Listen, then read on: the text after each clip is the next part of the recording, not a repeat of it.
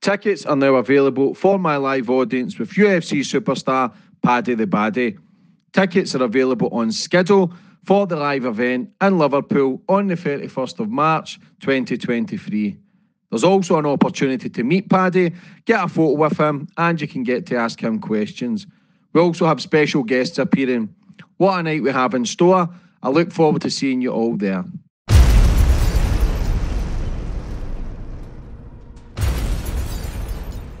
You can now follow me on all my social media platforms to find out who my latest guest will be. And don't forget to click the subscribe button and the notifications bell so you're notified for when my next podcast goes live. I've suffered with mental health myself since, being in the limelight and that, not through any traumatic childhood experiences and nothing like that, because as I said, I had a great childhood, but since being in the public eye and, social media and X, Y and Z, my mental health fucking suffers and still does at times, do you know what I mean? But they're all crooks, politicians, they are all out for themselves. And I had a couple of fucking Evertonians block the road once, when I was trying to drive home from a match. It took us fucking 30 years just to get the truth about what happened, just to get the real verdict, do you know what I mean? How could anyone in this city stand for that fucking government, you know what I mean? With the fuck the Tories and that, funny enough, it was a fan thing. I didn't come out one day and start going, fuck the Tories. The crowd started doing it and I thought, you know what, I agree with you, so let's do it. I'll sing it with you, I'll dance with you, do you know what I mean? Being in this hotel room and I was literally low, probably the lowest I've ever been. And I think my parents were worried about me, my fiancé was definitely worried about me, do you know what I mean? And I just, my management were worried about me, everyone was a bit, you knew, there was only certain people who could tell. But, I made the call and I just remember, fucking hell, I think most of the phone call was just me bawling.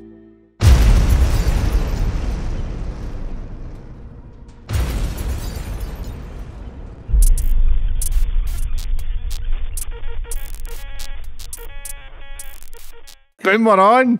Today's guest, we've got Jamie Webster. Jamie, boy. Absolute pleasure to be on, brother. Yeah, absolute pleasure to have you on. Flying high in life, electrician to then travelling the world now, mate, doing what you love best, man.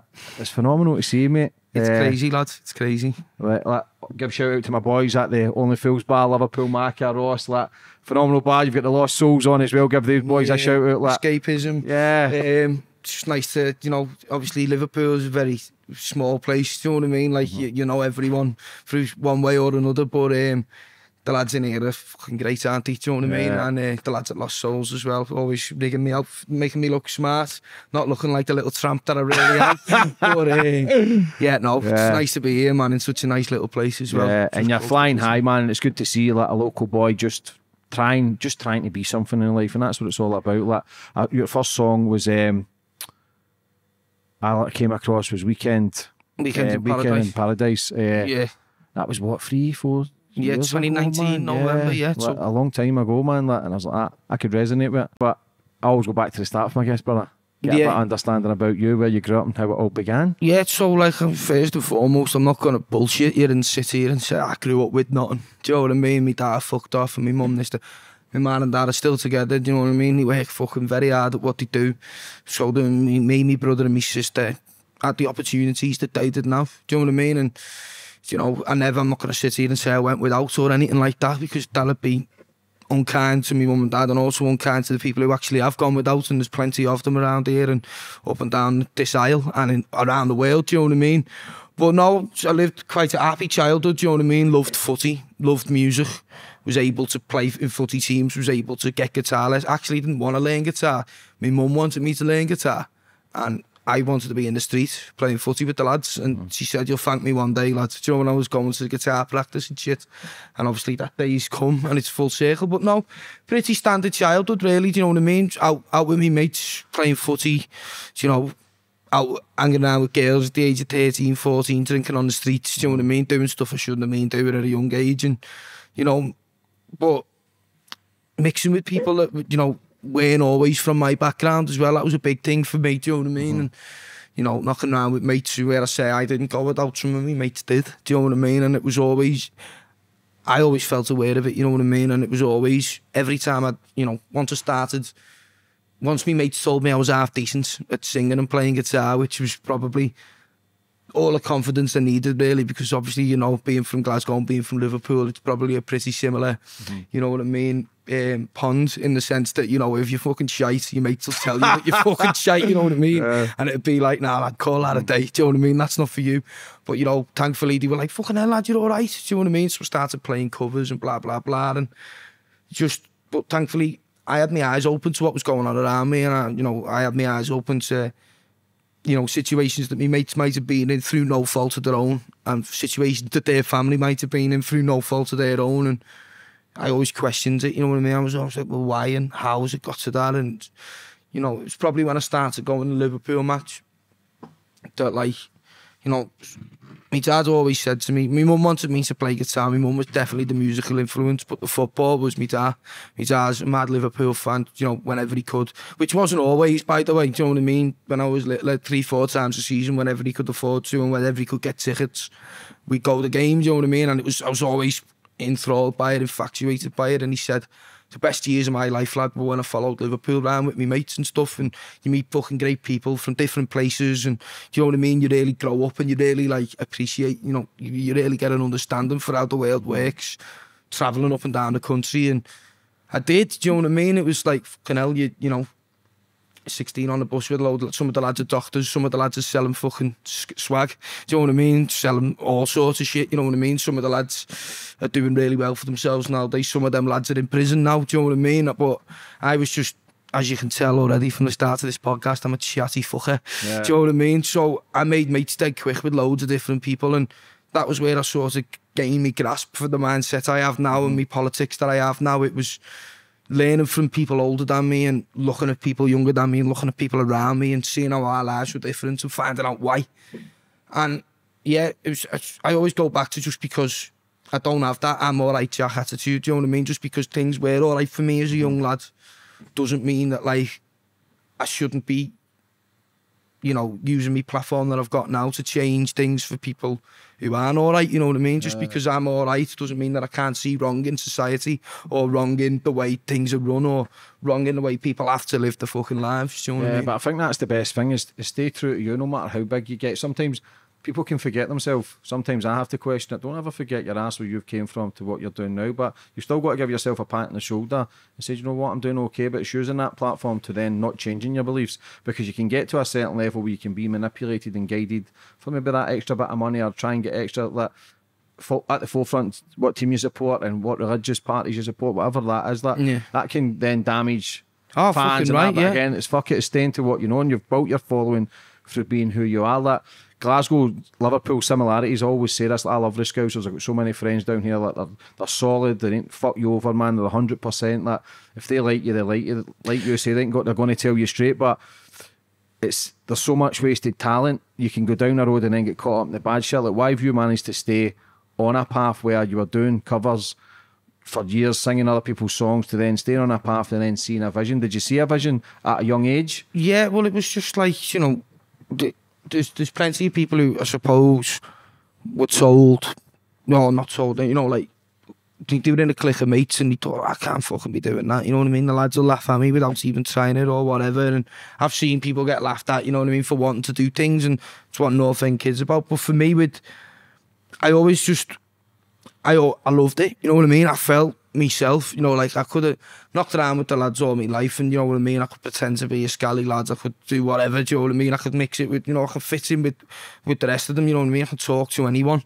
But I always felt myself and the most happiest when I had the guitar in my hand playing on stages, you know, whether it was in a bar like this, you know, there's lads who playing here doing covers. This is where I sort of earned my rep, earned my name. But like, I always felt like I had something to say, you know what I mean? And I still do you know what I mean? I've always, you know, if someone sparks a conversation with me, I'll fucking hold the conversation with them and I'll talk about it, and I like to get an insight of what other people think. But for me, with the music, I was always just writing songs of, like, I don't know, something had happened and I'd see, like, the result of, you know, politics, like, you know, you'd see, for example, I had pals who'd been bad lads in the past, do you know what I mean? And he'd been to jail and whatever, and no matter how much they tried to stay on the straight and narrow because of the past, it'd be like, oh no, you're like that. You know, you've got this past. You can't do this. You can't work in this. You can't work in that. Even, you know, like in terms of like, you know, if you were pulled over in the car, you know, to the police. Do you know what I mean? No, I'm not known to the police. All right, son, will you come and stand over there? You know, are you known to the police? No, I'm not. No, all right, son, you stand over there. Are you known to the police? Yeah, I'm known for, you know, whatever, fucking Grand Theft Auto when I was fucking 15. And it's like, right, get out the car, fucking against the wall. And all of a sudden it's, you know, and that sort of thing. So I'd see like these people fucking really deflated. Not trying to act like it, you know what I mean? But you'd see them really fucking, like, fucking hell, I'm a marked man now for the rest of my life. And these lads are fucking 17, 18 years of age. They already felt defeated. Do you know what I mean? And it was like that. Well, I was like, well, I can't change it. I can't fucking give this busy a mouthful here and say, why am I being treated differently to him? Or, you know what I mean? But, you know, we all make mistakes, so because they're not going to listen, it's not going to get through. But if I write a song about, do you know what I mean, the injustices in the world, or if I write a song, you know, if I'm seeing people, you know, fucking people's mental health spiraling because of things that they're seeing on social media, then I'll write a song about social media not being a real fucking thing, you know what I mean? It's just an entity of someone's imagination, really, do you know what I mean? It's what they want you to see. And I don't know, every song that I've always written, it's always had a meaning. I've never been the type of person to write a song about a fucking champagne lifestyle that I don't live, for example, do you know what I mean? And that was the vision I always had, just like them songs that I was writing in my bedroom at 14, 15, 16. I had dreams and like visions of them songs being screamed back to me by tens of thousands of people, by thousands of people, by hundreds of people. I don't know what it was, I've just always had a feeling. And this isn't me saying I knew I was going to make it, because fucking it took a lot of hard work to do it, you know what I mean? You know, I'm 28 years of age now and I'm still not there, do you know what I mean? I've still got a big ladder to climb. But the vision that I had was always of the connection with the people that I stand for and the people that I represent and the people that I knock about with, do you know what I mean? And that was always the vision of just them songs about, you know, the catchphrases of like, here's to the people of common civilization, for example. And, like, I had visions of people, you know, passionately singing them back to me, and they've come to fruition now, obviously, because I've seen it in festivals, I've seen it in gigs, I've seen it in arenas, it's been great, but it's always been, I don't know, I've just always had that personality that's just never ever give up on anything, do you know what I mean? And I've always worked at things, do you know what I mean? And I always remember my half fella saying to me, like, you know, when you were younger, look, lad, you know, because my mum and dad's like, politics aren't probably the same as me. My dad's not political in any certain way. So where do you get yours from? My own views and what I've seen and my own mind that I've made up, which is what everyone should, because, do you know, like, not saying my mum and dad are Tories, because they're certainly not. They've never voted Tory in their lives, do you know what I mean? But my dad doesn't vote, he's never voted, do you know what I mean? And I think my mum votes less and less as the years go by, do you know what I mean? And they're from a different generation, and my dad's quite rightly always said to me, you know, look, you get out of life what you put in, son. No one's going to fucking give you anything. And he's right, do you know what I mean? And my mum says the exact same thing, to be honest. You know, they're all crooks, politicians. They are all out for themselves. And again, I don't think they're wrong, do you know what I mean? Like, you know, there's stories, you know, obviously, like, the ethos or the slogan, catchline at my gigs is fuck the Tories, but, you know, I'm not sitting here saying that every Labour politician is a fucking saint, you know what I mean? And they've never done wrong in the past, of course they have, and they still are, do you know what I mean? You know, I'm not saying Keir Starmer's the answer by any fucking chance, but, like, me mum and dad have always instilled a work ethic into me that said, like, you know, look, you can do as well for yourself, but you've got to work for it, you know what I mean? You can be anything you want to be, you can go and do whatever you want to do, we'll always support you, but, you know, at the end of the day, it comes down to you and how much you're willing to graft and how much you believe in yourself and what you're doing to do what you're doing. I have done that, you know what I mean? Because I've been, you know, when I was an electrician, lad, I remember Friday nights used to be like, everyone would look forward to Friday night, you know what I mean? All the lads would be like, right, we're out here, do you know what I mean? And I'd be like, fuck, I've got a gig tonight, you know what I mean? But I'd drive home from work, get home from work at 6 o'clock, used to have all my ladders and all my tools in the back of this little shitty Peugeot, this little blue Peugeot 207, and it was covered full in fucking dust, crisp packets, bottles, fucking, you know, tools, light bulbs, everything was all over. And I'd get me ladders. I used to have my ladders over me passenger seat, you know what I mean, because they couldn't fit in the car properly. I didn't have a roof. I used to get me ladders out the car, all my drills, all my tools, throw them in the garage. Then I'd run upstairs, get me PA, get me 2 big speakers, like the bigger than ones over there, I suppose. Get them and get me mixer in, get me guitars in, get up me bag of cables in. And then I'd run in, have a quick bite to eat, get in the shower, get in the car, bomb it to town. I had to get all my gear set up before all the punters would get in. Sound check, yeah, that sounds all right. Then you do fucking 3 hours in the slaughterhouse, you know what I mean? Bashing them out till 1:30 in the morning. All your mates would be there, all pissed, all on the shite, all having a great fucking Friday night. The Friday night that I wanted to have, do you know what I mean? And then I'd be like, right, 1 o'clock, bump, finished. I have all people fucking, yeah, let's play us one more, lad, fucking this, that, the other, you know, you'd entertain them.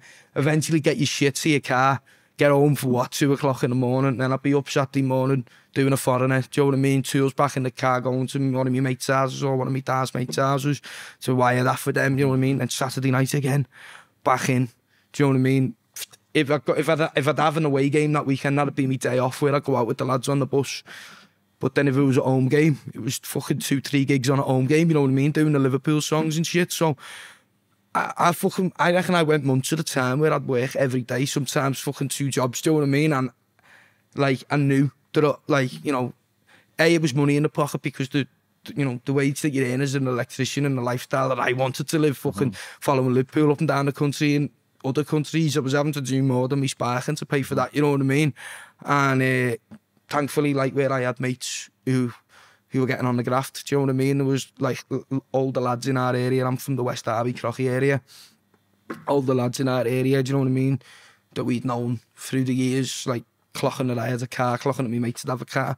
Hey lad, do you want to do a bit of graft on a Friday night? You know what I mean? Go and shift a load of this and we'll give you this. And I was luckily enough, I'll give you £100 for the night, you know what I mean? And thankfully I'd be like, well, no man, I'm not cashing on fucking doing a couple of 3 hours singing. I don't need that, lads, do you know what I mean? And I was lucky that I didn't have to, you know, I had mates who were like, fuck yeah, I need that £100, yeah, I'll do it, lad. Do you know what I mean? And, you know, they've obviously, some of them have been lucky enough to not be in any real trouble from it, but others haven't, you know what I mean? It can suck you in that life, especially at a young age. Exactly. It's paid off for you now, all those fucking hours and days and weeks and months and years on end to be travelling to try and make something in your life. But if you're struggling, it's easy to get caught up in the bad stuff. And it's not that they're bad people, it's just not. You think it's normal. What was your first ever gig? My first ever gig that I played? Yeah. Oh, that I played? It was in the Cabin Club. You shitting yourself? Yeah, proper shame. Oh, lad. Say, this is the mic. I sang looking at the mic like that. You know, just like gozzy-eyed look. Cause I didn't, and the room was full of me mates and family. There was only about 50 people in there, you know what I mean? And I knew them all. But I think that made it worse. Do you know what I mean? Because you were like, fuck. And like, it was proper. We were in a band and we were shite, our first band. Like, we were terrible. Like, you know what I mean? We were like, 3 of us were like best mates who grew up together.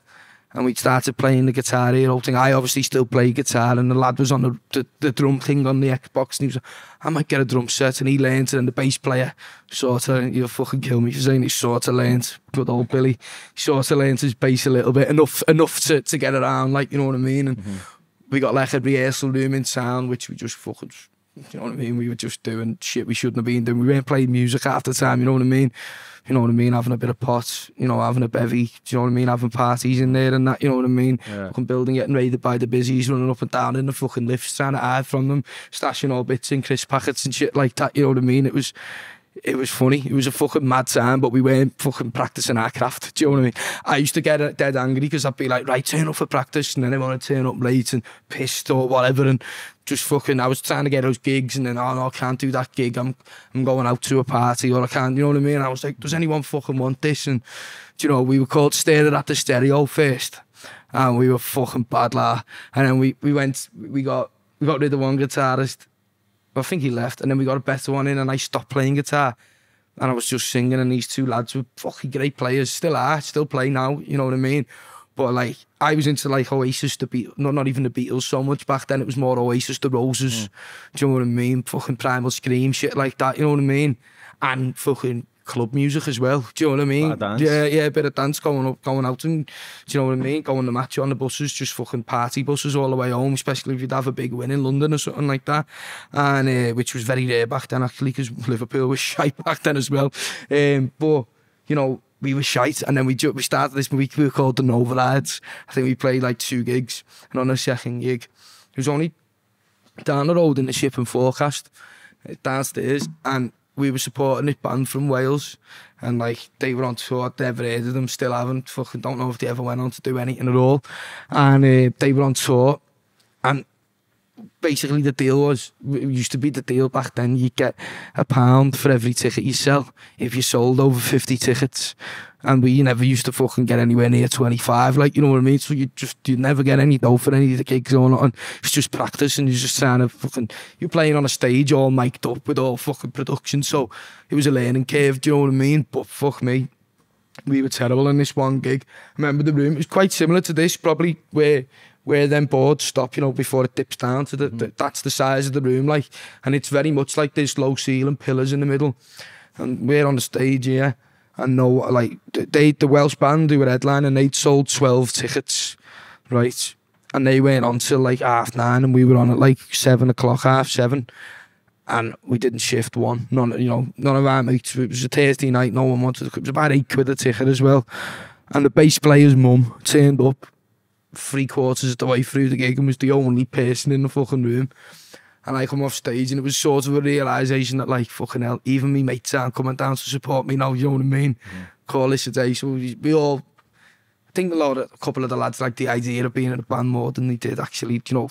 Producing good music. Yeah, and just like, even, you're not going to produce good music when you're 16 because you're still learning what music is, but you got to work at it, you know what I mean? There's bands in the city now who are fucking, you know, the great little musicians, and they work hard together, and but the music they're putting out now might not be great, but, you know, in 5 years' time, when they know who they are, what music they like, what sound that they want to do, and how to do it, I'm telling you, by the time they're 21, 22, it'll be good music, do you know what I mean? Yeah, do you think people can get to that far though, especially when they're playing in front of 50 people, 25 people? Was there any times you ever thought, fucking going, well, this is too much? I did. I stopped and started playing covers, do you know what I mean? Because I was like, fucking, I mean, no money from this. I'm not enjoying it anymore. Even the music's not even a reflection of what I want to write, because everyone else is playing the instruments and I'm just singing, and do you know what I mean? Because I wasn't, still not that good on the guitar. I just know how to fucking make it work for me.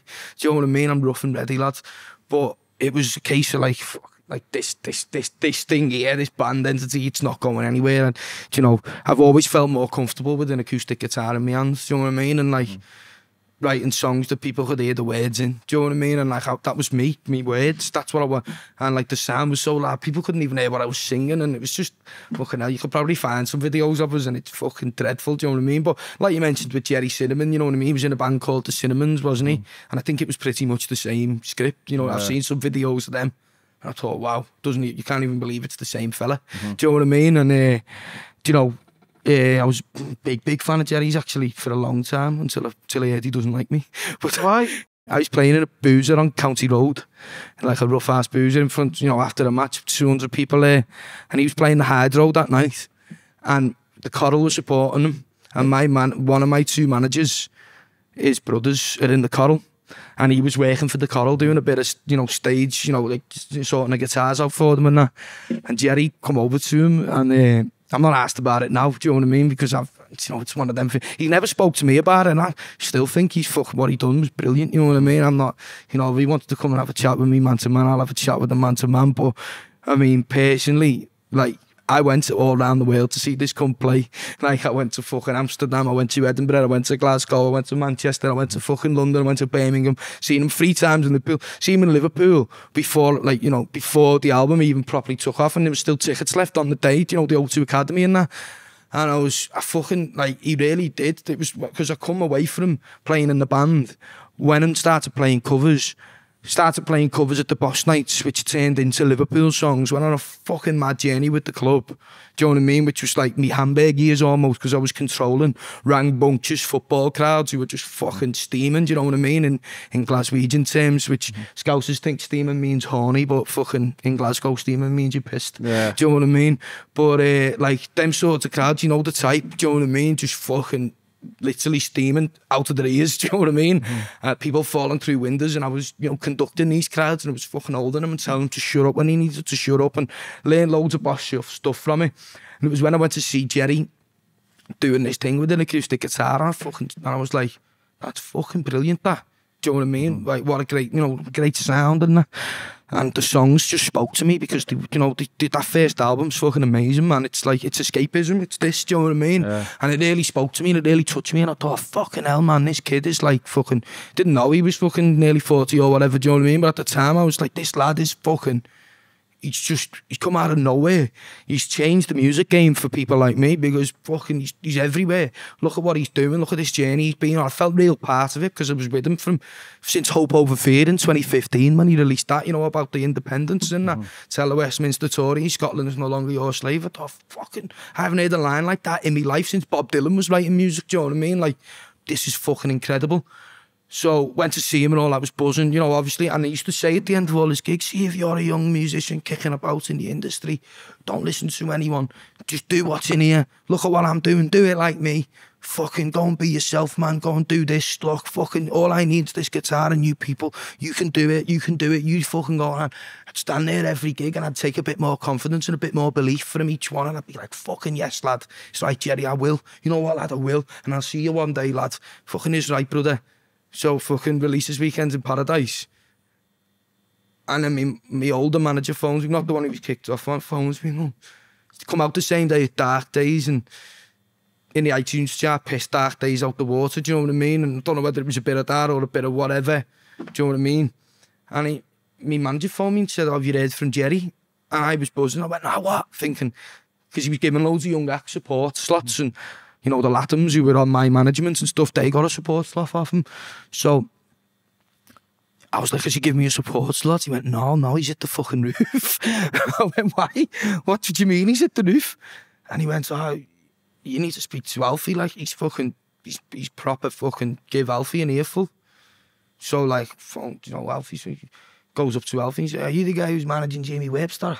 And he goes, yeah, how are you, mate? He goes, you're a fucking shameless cunt, you know that? Calls Alfie a shameless cunt. Says that weak cunt's trying to rip him off. Do you know what I mean? Man, I'm just fucking taking influence from someone who inspired me, do you know what I mean? I was giving him a nod, do you know what I mean? Because if you listen to the rest of my music, it's not like Weekends in Paradise. And that album was already writ, do you know what I mean? It was just like, this was my big single that was going to fucking take off.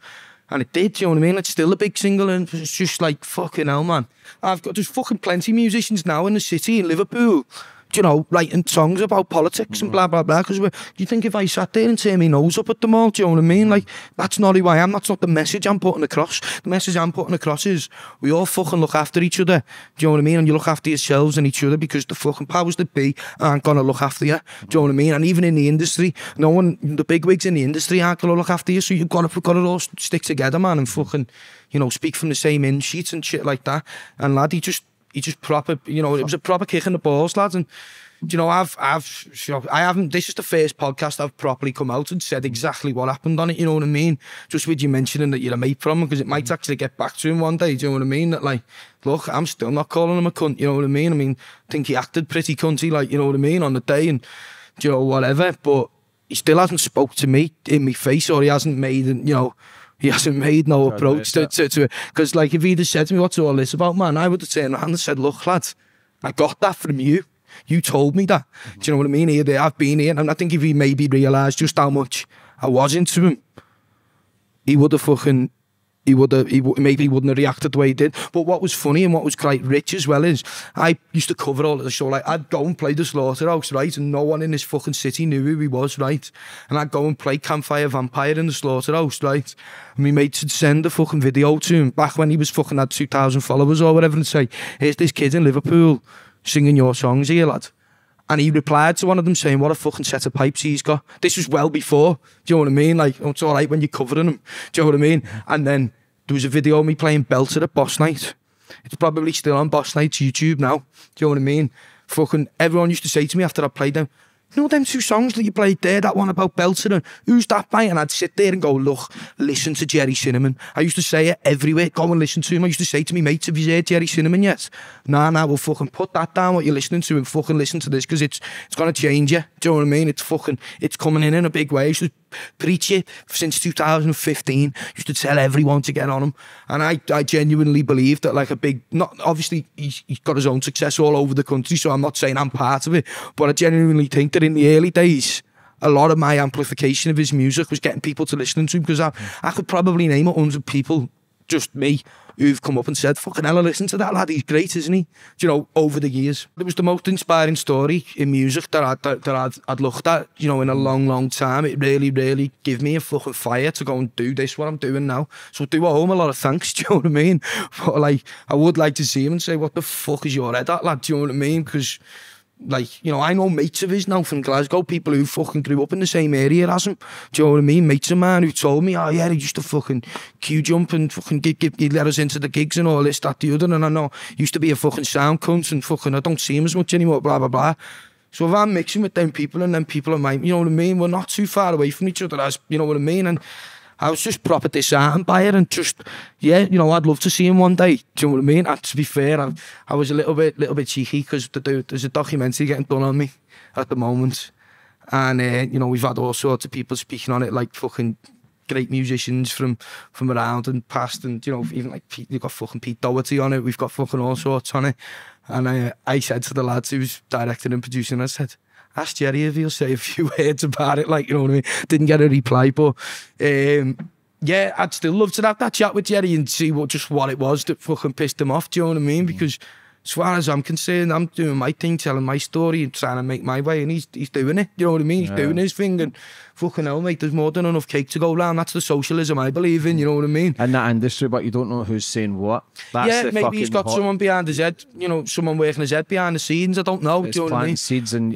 people making up shit, and I get it, do you know what I mean? But all you got to do is speak to someone, innit? You know what I mean? Like if I had a problem with someone, if there was a young musician who I'd felt had ripped me off in any way, or if there's a band who I think had fucking tried to take the piss out of me, or, you know, do something that I think was a bit, you fucking ask any of them, I'll just pick up my phone, say, hey lad, what's happening? What's all that about, mate? Do you know what I mean? And we'll talk about it like fucking adults, do you know what I mean? I won't go fucking screaming at people's managers and blocking them on Twitter, standing on a stage in a fucking hydro full of 13,000, you know, empty room, 13,000 people are about to come in and sing to you, and he shouted that I nicked his fucking upstroke, do you know what I mean? On the stage, like, you know what I mean? Jumped off stage, huffing and puffing. And it's just fucking childish behaviour to me, that, you know what I mean? And like I say, he might tell me something that I've done that I don't know about, do you know what I mean? And if it did, you know, and it was fucking snide, I'd be the first to say, yeah, man, I agree with you there, that was snide, but I fucking tell you I haven't, because all I've done up to that point is go and watch him fucking play gigs, and you know what I mean, and buy fucking albums and shit like that and support him and preach to the choir about how fucking good he was, do you know what I mean? So it was a bit of a disheartening thing, but you know what, it sort of shaped me for the industry to, again, like, I had people telling me back then, do you know what I mean, when I was a nobody, you know, and he was fucking riding the wave very highly. You know, fucking we'll use this, you know, PR people saying to me, come out and let's talk about it, you know what I mean? I used to say, nah, because it's, you know, I don't want it to be about me and him.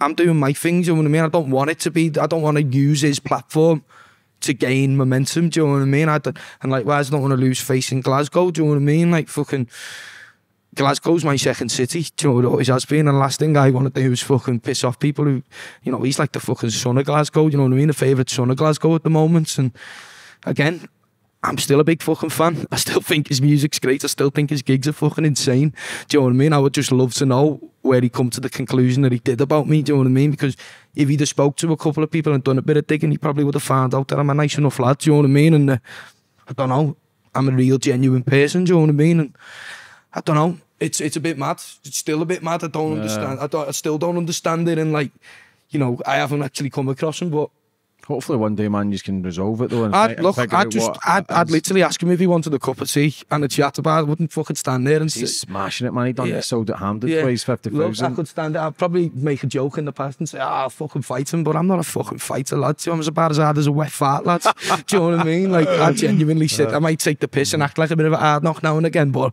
it's just a bit of a laugh, do you know what I mean? I'd sit there with him and say, lad, come on, sit down, what's your problem, bro? Talk to me, lad. Give us a little cuddle, do you know what I mean? That's how I'd resolve it, do you know what I mean? But somehow I don't think he'd see it the same way. But maybe one day, Jerry, do you know what I mean? We can talk, but Yeah, it was a mad one, but, you know, coming through that, it was like, I knew. And obviously people saying, you like Jerry Cinnamon? You're like, why don't you and Jerry do a gig together? It'd be great. And I just say to them, ask him. Do you know what I mean? Like, cause I'd still do it tomorrow in a heartbeat, you know what I mean? I still think that me and him doing on the same bill would be a fucking electric gig, do you know what I mean? And, you know, he's obviously, what the things he's done through having no label, no pluggers, no nothing, do you know what I mean? It's fucking incredible. He's a freak. He's a freak in nature doing that, and I mean that in the most respectful way possible, do you know what I mean? He's an absolute anomaly to the rule, do you know what I mean? Like, I'm not on a major label, don't get me wrong, and I couldn't be on a major label because them people don't work how I, you know, I don't want anyone telling me how to make music or, you know, how to be me, do you know what I mean? Which majors would do. I'm on an independent label that's based in the city where the team are based around me, do you know what I mean? I've worked with this team throughout my career now and we understand each other and they are there to just amplify what I speak for, do you know what I mean? I've got a great understanding and, you know, I don't have fucking millions of pounds to throw at albums or album campaigns or even hundreds of thousands of pounds, do you know what I mean? Do you think that's a hindrance as well when you speak out like fuck the Tories and that? Do you think that can not fast track your career as fast as people who would go through the hoops? Yeah, defo, but you know, like, and it probably has already, and certainly the football stuff at the start definitely did, do you know what I mean? Because if your music's that good, then people are going to buy it. In my opinion, like Everton, whatever, if you resonate with people, then genuine people go, do you know what, I like that. You can understand it as well, but if somebody was decent Man U supporter and had good music, you'd probably think, I'm not buying that country music. I've said that myself, do you know what I mean? Like, you know, if Everton had a singer like me who was singing all fucking songs about Liverpool and, you know, fucking taking a piss out of us and, you know, every time fucking Everton won the trophy, if that was the case, do you know what I mean? I seen this lad with a fucking guitar in front of thousands of fucking I'd probably hate his guts as well, do you know what I mean? But then the minute he moves away from that and he starts writing songs that were fucking resonating with me and my life. Look, all I used to do when I'd write music is look at my own life, look at the mistakes I'd made, and then look at me mates and the people around me and look at what they were doing and look at the fucking, do you know what I mean, what mindset they were in and what world they were in and sort of trying to tie it all together so it made sense to anyone, do you know what I mean? And that's still what I do you know what I mean? I still look at real things that really happen and try and tell it in a way that, you know, that tells a story that people can, you know, escape, do you know what I mean? And also like fucking, you know, be inspired from it and stuff like that, you know what I mean? And just connect and resonate with it, and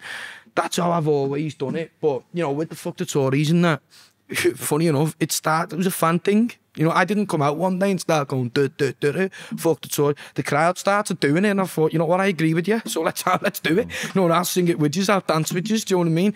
It's a fucking, with my gigs, what's different about other gigs and what's quite similar to Jerry's gigs is that they're very tribal. Do you know what I mean? It feels like you're a part of a fucking tribe. You feel like you're part of something when you're there.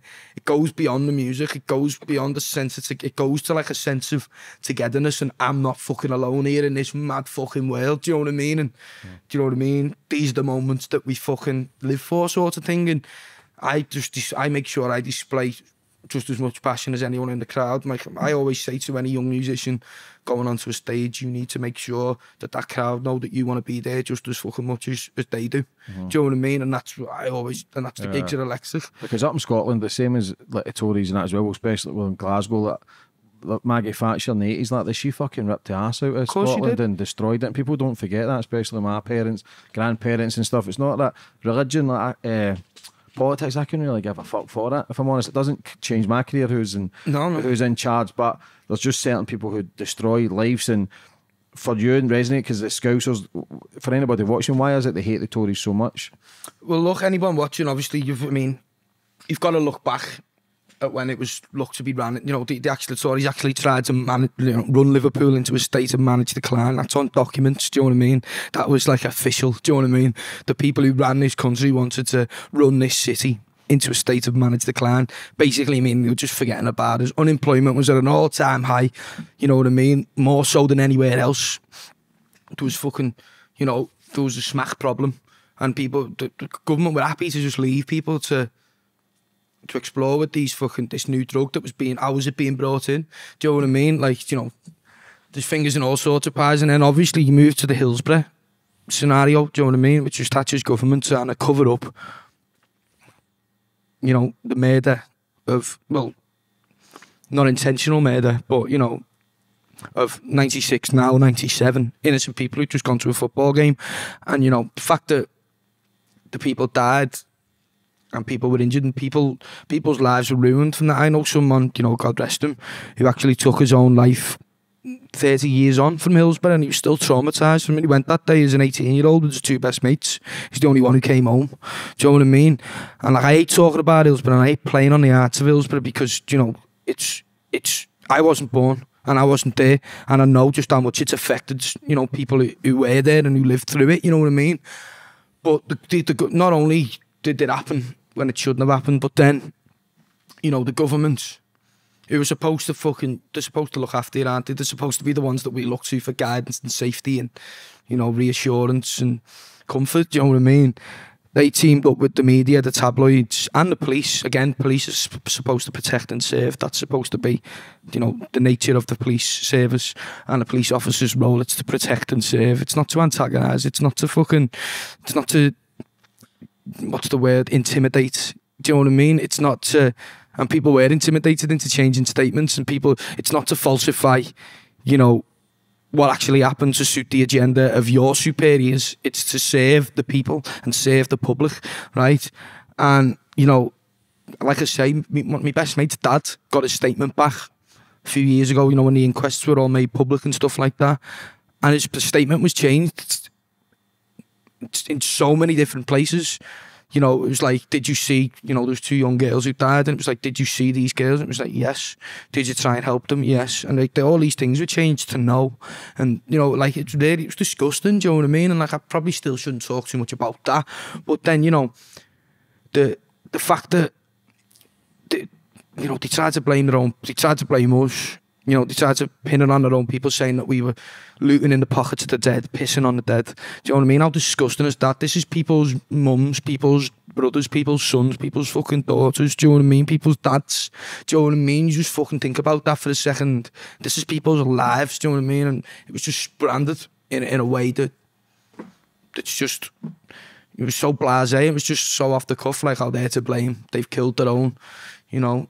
It took us fucking 30 years just to get the truth about what happened, just to get the real verdict, do you know what I mean? How could anyone in this city stand for that fucking government, you know what I mean? In addition to this, you know, which I was going to go on to, was like, you know, you look at Manchester in the past 10 years, right? Past 20 years. Do you know, like, they've had 80% more funding from the Tory government than Liverpool have.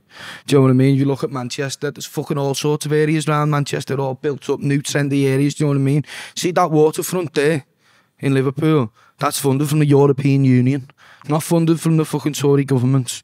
Do you know what I mean?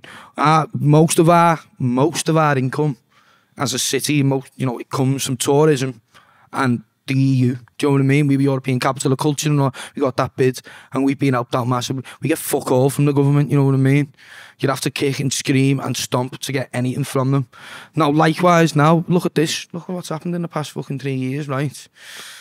You've got people now, and Labour aren't no better with this, do you know what I mean? You've got like the Dockers, you look at the Dockers the other day, this city was built on the fucking docks, right? It was built on the docks, the heritage of the Dockers, do you know what I mean? Like, this city would be on its arse without them docks, and the Dockers that have manned them docks for years and years and years. Now, we pride ourselves on our docks and our city, you know what I mean? And it's a big selling point for tourism. It's a big selling point for industry. It's a big selling point for why we get so much businesses, because we've got such a successful dockyard, do you know what I mean? And these people are working fucking 70 hours a week sometimes, do you know what I mean? And they had to fucking stand on a picket line for 2-3 weeks, do you know what I mean? Just to get what they deserve.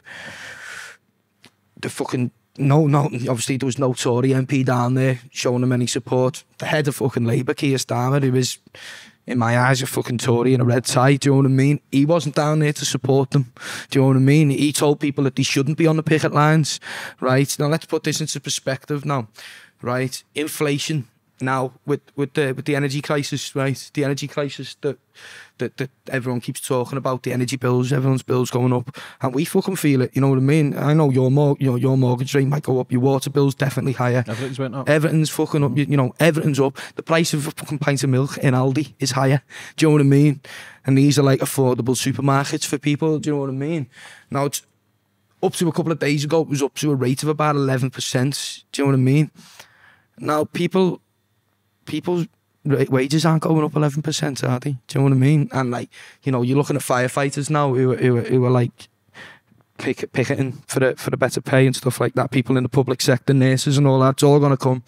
Do you know what I mean? There's, you know, you've got airport staff, everyone's starting to strike because the wages aren't going up, and you know, they're rejecting, and it's like getting people from government saying, you know, these people are rejecting 5% pay cuts. Well, it's like, hang on a minute, they're still at a fucking 6% pay loss. If inflation's gone up 11%, why should they accept a 5% pay rise? They're still below the fucking breadline then. Do you know what I mean?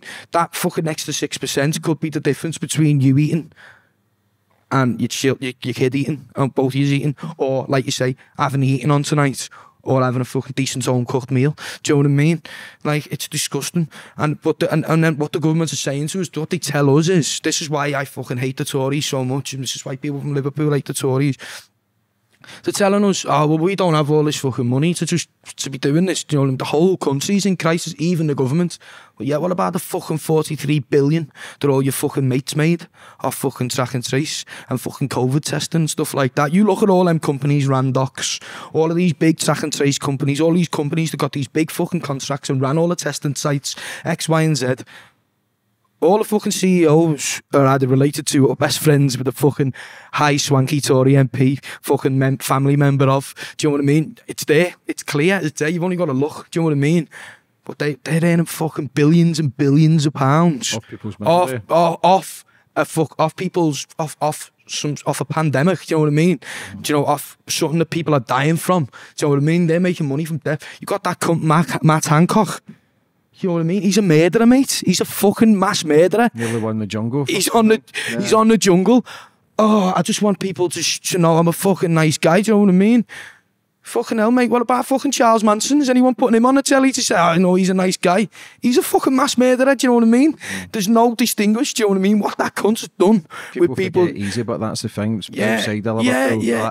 You've got to look at fucking Boris Johnson. Everybody was locked in at Christmas. People fucking scared, not seeing family members who were dying. These cunts are having Christmas parties. Lads, zero fucks given. Well, we didn't know at the time, but it's all, you must, you know, go to work, don't go to work, stay in and, you know, get the fucking bus and do this and do that. You know what I mean? Whilst I'm going to sniff cocaine in a private party in, you know, Downing Street with my 18-year-old Russian mistress and fucking, you know what I mean? And like, it's just like, one rule for one and one rule for the others. It's fucking disgusting, do you know what I mean? And you wonder why we say we hate the Tories so much. They're lying, thieving, fucking murdering crooks. Do you know what I mean? And like, just off what I've said, then should be enough to make people go, hang on a minute, yeah, do you wear it? Do you know what I mean? Question it. Oh, well, it's all this bollocks, like, do you know, like the nurses now, on the NHS, are fucking trying to get a pay rise, and it's like, oh no, we can't give you it. But it's all right, you know. Oh, the nurses on our front line, you know, everyone... Get on your front doorstep and bang some fucking pots and pans together. But no, you want a bit more money? Fuck off, you're out your depth. Do you know what I mean? Yeah. You know, but if you look at like the Houses of Parliament on days that MPs pay rises, which they got, of course. Do you know what I mean? You look at like you've got to look. It was on, you know, this Marcus Rashford. They took a fucking Premier League footballer to get kids who live below the breadline fed on school holidays. Do you know what I mean? Like fucking school dinners. Do you know what I mean? It's, why wouldn't you feed hungry kids? Do you know what I mean? Why wouldn't you break any bank expense known to man to feed the hungry kids in your fucking country that you're supposed to be looking after? That's rule number one, innit? Feed the fucking children, mate. Do you know what I mean? Don't have starving kids on the streets.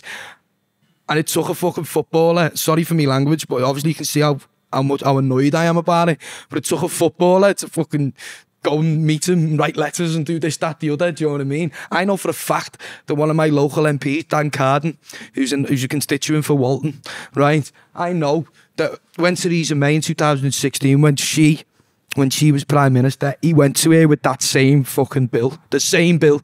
So any kid who gets free school dinners because he can't afford it, you know, the parents can't afford it, he's from a single parent family, he's from, you know, double parent family that still can't afford to pay the bills, do you know what I mean? If he gets fucking a school dinner when school's on, just because he's not going to school doesn't mean his mum and dad are earning any more money.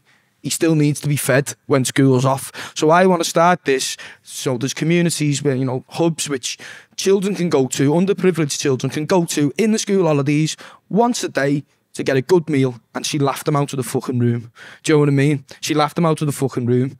Do you know what I mean? And all of a sudden, you know, 4 years later, you've got Marcus Rashford now doing it, and it gets done. Do you know what I mean? But what the fuck, man? Do you know, do you think as the bigger you get, you can then try and do something like Marcus Rashford when you get that social media presence? That you're listening to music for back in the day. You talk about Bob Dylan. You talk about who sung Fast Car again? Tracy Chapman. Like, timeless music that people can listen to, resonate with, and make changes with it. But do you think as you can get bigger status, you can start making more and more changes to then try and help the people of Liverpool as well? That's the game, do you know what I mean? I mean, at the minute, I'm still trying to get on that platform where, you know, or even get to a financial situation where I can give a lot more back than I do now, do you know what I mean? Like, I've already tried to do that. So before I even released my first single, Weekend in Paradise, LA, you know, which was the Liverpool song that sort of put me on the map with Liverpool fans worldwide. Like, I'd never earned a penny from music up to this day, do you know what I mean? Up to that day. And LA, what we done was we recorded it, and we give all of the money, every bit of money that comes in goes to a local charity in the city called An Hour for Others. Do you know what I mean? And this was back when I was still working as a spark and could have done with a fucking few extra quid myself, do you know what I mean? But in my eyes, it was like, nah, man, hang on a minute. This is a Liverpool song sung by the people of Liverpool. It shouldn't be lying in my pockets. It should be looking after the people of Liverpool. Do you know what I mean? So to this date, I think it's probably give about 60 or 70 grand to that charity. Do you know what I mean? And that's like, that's massive for a charity like that to be able to rely, you know, obviously, it doesn't come as constantly, you know, the better Liverpool do, the more that charity will earn through people listening to it. But, you know, like, for that charity to be able to have had that, you know, what it's done for them to be able to instill the change in the area, you know, it's amazing. And I'm so proud of not only myself, you know, Boss Night as well, because we worked on that together to make that done. And, you know, I'm made up that I was able to do that. And yeah, you know, look at Paddy the Baddy now. Do you know what I mean? He's signed a couple of big sponsorships. And he's doing the right thing. He started up a charity and he wants to give back. He wants to look after people here. Do you know what I mean? He wants to look after the people that have looked after him. And likewise, I want to look after the people who look after me. You know what I mean? I'm writing for these people. These people, even though it's hard enough to fucking feed themselves and their family, they're still not finding a tenner to buy an album. They're still finding 30 quid to buy a gig ticket. They're finding 20 quid to buy a fucking bucket hat, or, do you know what I mean? And I know how hard it is, do you know what I mean? And it's overwhelming for me to see that level of support from people, you know, who are from the background that they are. Mm-hmm. So, of course, one day, yeah, that's my dream. My dream is to be able to have a charity, to have a foundation, to have a hub where not just children, you know what I mean, people, you know, of all ages and fucking backgrounds can come for a bit of safety and a bit of shelter. I think a big thing for me is mental health, do you know what I mean? Because I think, you know, you can improve your financial situation, you know what I mean, with a bit of guidance and stuff like that, you know, if you fell on hard times. But the mental damage that you've done to yourself in them hard times is always going to be harder to recuperate from, do you know what I mean, and to get better from. And I've suffered with mental health myself since, you know, being in the limelight and that, not through, like, you know, any traumatic childhood experiences and nothing like that, because as I said, I had a great childhood. But, like, you know, since being in the public eye and, you know, social media and X, Y and Z, my mental health fucking suffers and still does at times, do you know what I mean? But to people, you know, that's like, mine's like almost like a fucking first world problem, do you know what I mean? My mental health, do you know what I mean? But it doesn't matter what no, you've got it doesn't, in life, it doesn't. because if you're struggling, and that's the important thing. That's the important message. Like you say, people might think he's fucking flying high, he's doing this, he's singing in front of 60,000 Liverpool fans, he's top 10 album in the charts. Like, it doesn't mean fuck all if you're whatever you're overthinking. Would you think that as it's creating that? I know you say social media, like, we kind of recluse beforehand, but you sing in front of crowds and that. Like, yeah, it's not, but that's the thing. That's like your getaway, is that your freedom? That's like your thingy, yeah. Like, you know, I used to be a lot better with it, you know what I mean? Like, obviously, like when you first start off and you're playing to 300, 400 people and they're all your mates, you don't take nothing for it. You're just like one of the lads. You don't take yourself very seriously. I still don't take myself too seriously, do you know what I mean? But like now,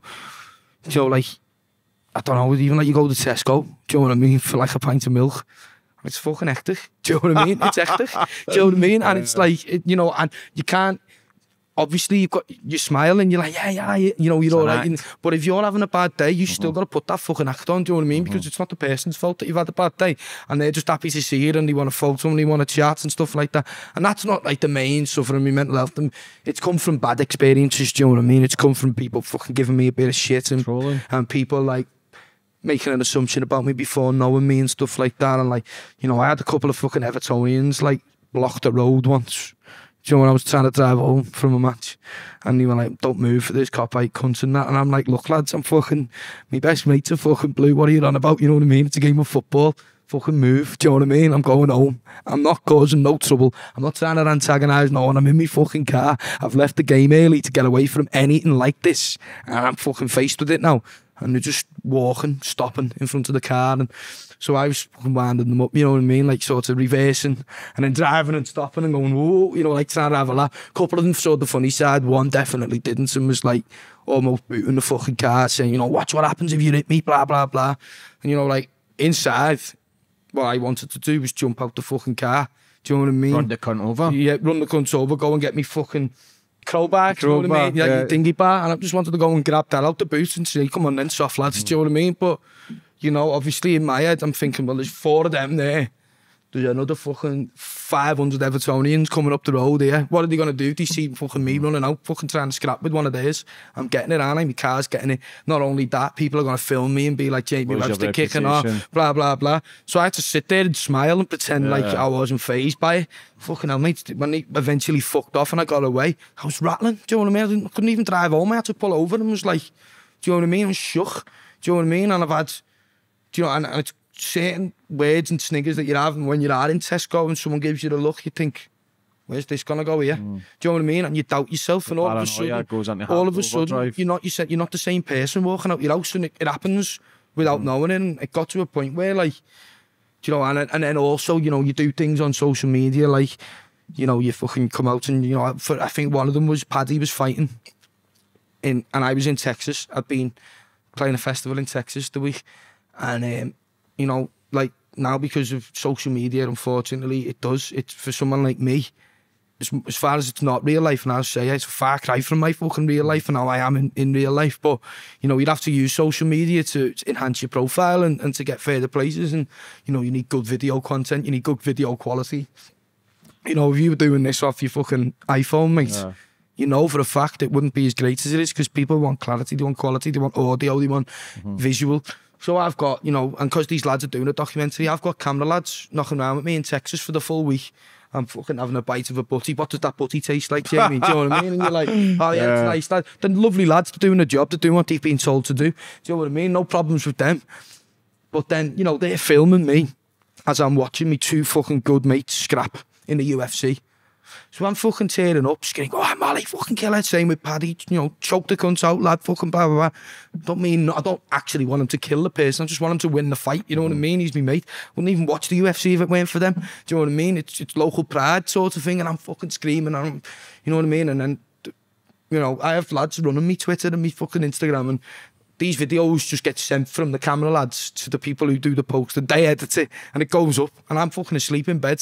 Do you know what I mean? Because they've posted it at UK time, and I wake up in the morning. Fucking hell, mate. Every man and his dog coming out, calling me a scruffy tramp, fucking, you know, got a big gap in between me teeth. People are calling me that. People are fucking, like, going to, like, absolutely terrorising me. Like, I mean, some horrible things said, do you know what I mean? And then you, like, it starts to become like a thing. You're getting like fucking 14-year-old lads and girls saying stay to this cunt, and you know what I mean? And you're getting like lads from fucking Manchester, lads from fucking Bolton, do you know what I mean? Writing shit about you, and you're writing songs for like them. Do you know what I mean? You're like, you look at the Twitter profile and you think you're a fucking bricklayer from fucking Bolton. I'm writing songs about you. Do you know what I mean? I'm trying to make things better for the likes of you. Do you know what I mean? I'm trying to like fucking give people like you a voice that don't have a voice in this fucking mad world anymore. But the sad reality is, mate, when you start doing well, you're going to get that, because people are scared about their own life. They're scared to see other people's success. So I'll post clips in my podcast and people say, oh, you're promoting this and this, you're shit, you're this and that, but they can't follow me. They follow me. Yeah. Fuck off then. It's mad. It's like if you don't want to see it, don't do it. But that's just people in their own misery. So I feel sorry for those sort of people that you're watching something and having a dig at something completely, like, no matter who you are, no matter how big you get, like, nobody wants to be hated upon. Nobody wants people to stand in front of your car because you're thinking, well, I'm not doing anything bad. I made a homeless documentary and I get shit for that. Yeah. So I'm trying to do the exactly. You're trying to amplify, expose what's fucking happening in the streets, and oh, you're doing it for this and this. I'm like, again, fuck off. It's disgusting. It's like even, you know, people saying things about Paddy, you know, from the weekend and that. You're like, fuck off, mate. You try and do an interview riled on adrenaline after fucking scrapping with some absolute monster for 3 rounds. Do you know what I mean? You just won a fucking battle. You know what I mean? Yeah, adrenaline's high. Look at Anthony Joshua. You know, when Anthony Joshua come out and done that, it's like normal people, like not normal people who have never been in that situation, they don't know. Like, can you imagine the feeling that's going through Paddy's body there, and then, you know, he's won and people are like, he's just, you know what I mean? He's talking, and I think he spoke quite well, to be honest. I think he you know, he tried to turn it, you know, because people were like trying to be controversial about, you know, did he not win the fight, which he did win, by the way. People are being controversial about it, and then people start saying, you know, he's talking about his charity, he's trying to spin it on a positive, do you know what I mean? And people are saying, oh, he's doing that for public. No, he's fucking not. He doesn't need any fucking publicity. He's Paddy the fucking Paddy. Do you know what I mean? People bulge you up, and when you get to a certain level, they want to see you fail. Yeah, well, they want to see you jumping out the car, knocking a cunt down an Everton fan. They want to see Paddy float him. They want to see him getting battered. They want to see Molly getting beat. They want to see something bad happens because it makes them feel okay that I was always a prick anyway. Yeah. Or he was always shit. Like, this is a society and the life we're in. Social media is destroying people's health. See, when you're having a bad day, what steps do you do to try and push through it and keep going? See, I didn't, like, for a long time, I fucking wasn't getting out of bed. Do you know what I mean? I was, lad, you speak to me bed, you speak to me mum and dad, you know, I was fucking, because you're seeing, like, lads, who, like you say, you representing girls that you're representing, saying things, and then it's got 2,000 likes and all people commenting on it, and you know what I mean? You think this is spiraling out of control here, you know what I mean? I don't even know these people are fucking calling me this, calling me that. I'm getting called a nonce. Do you know what I mean? Because I've got long hair. Do you know what I mean? And you're like, what the fuck? Do you know what I mean? Like, and you can never prepare yourself for it, obviously, until you see it. And I'm quite a sensitive person. Do you know what I mean? And like, things do cut when I see them. Do you know what I mean? And I you know, I'm fucking hell, mate. I go to a food bank in the city, I start crying. Do you know what I mean? Because I'm appalled that people are fucking living the way that they are. Do you know what I mean? I am a sensitive person, so if people are saying things about me, I'm going to get upset as well. Do you know what I mean? And to be honest, it took me to therapy to find out how to deal with it. You know what I mean? And now it's just a case of, well, I don't have Twitter on my phone, for example. I've deleted Twitter. Do you know what I mean? It's toxic. It's a horrible place. Couldn't help, but you know, I have a Twitter account and that, and I tell my social media lads what to do, and, you know, put this out, and this is the words you need to say for it, you know what I mean? So I am still posting, but just through someone else's fucking phone. But I'm not seeing what's being said back to me, do you know what I mean? I'm not seeing... It's out of sight, out of mind, isn't it? Yeah, that's it. And it's more like, you know, like, even in you know, like, you know, in public places now where, like, people, you know, it's a bit like, you can just, it's all right to be like, yeah, Sam, mate, I can get a photo, but then I've got to go. Do you know what I mean? Or like, yeah, Sam, mate, that's fine if you think like that, but I really don't want to talk about this today. Do you know, if someone's coming and trying to be controversial, got a bone to pick with you. Do you know what I mean? That's what you get. Sometimes you get that after gigs as well. Do you know what I mean? Excuse me, just want a word there. Do you know what I mean? And you're like, what the fuck do you want a word for, mate? You've come, you've seen the gig, I've given you 110% on stage. I'm fucking knackered now. I've got a photo with you, got a photo with your sister, I've got a photo with your fucking brother, I've sent a message to your fucking dog. Do you know what I mean? Like, now what you possibly have to say now? Do you know, can you not see? You know what I mean? And it's like, you know, I don't agree with it. And you're like, look, mate, like, you know, in the past I'd get riled up and and then I'd react. And then what would get me down was the fact that, like, an hour later I go, he's a fan, him. I shouldn't have spoke to him like that. And it'd eat me inside, do you know what I mean? So now it's like, look, mate, I've done the gig, I've given you 110% on stage, I've got photos with everyone, I've been very, you know, obligatory to whatever you've asked. I'm tired now, mate, don't really want to have this conversation, I just want to get on the bus and wind down. I've got this all to do again tomorrow. And that's like me sort of like, I have to explain myself, but without explaining myself, do you know what I mean? You just tell them that and just go. And even like to the point of having like, you know, certain gigs in certain towns that I go to, having someone with me. Not like a minder, like someone who's trained in close protection, and it's not even like to just... Yeah, it's for your own safety. You've got to that level now, but you don't know who is out there, because there's a lot of mad bastards out there. And it's just like when... Because very obviously when people are pissed and I don't drink. Do you know what I mean? I'm the same. So that's the worst. See, after like events we do, hands on, like, hands on. it's only like 700-800 people in that, but after it, at the night, they're all sheepish. Yeah. They don't want to really say, but after a few pints, it comes 10 o'clock, 11 o'clock, Yeah. people are grabbing you and asking stupid questions, and it's not you're being a Hands on. cunt, And it's like, because it's draining after speaking, even doing a podcast 2 hours, they're draining because they're giving it course it is, it's 100% mental. concentration.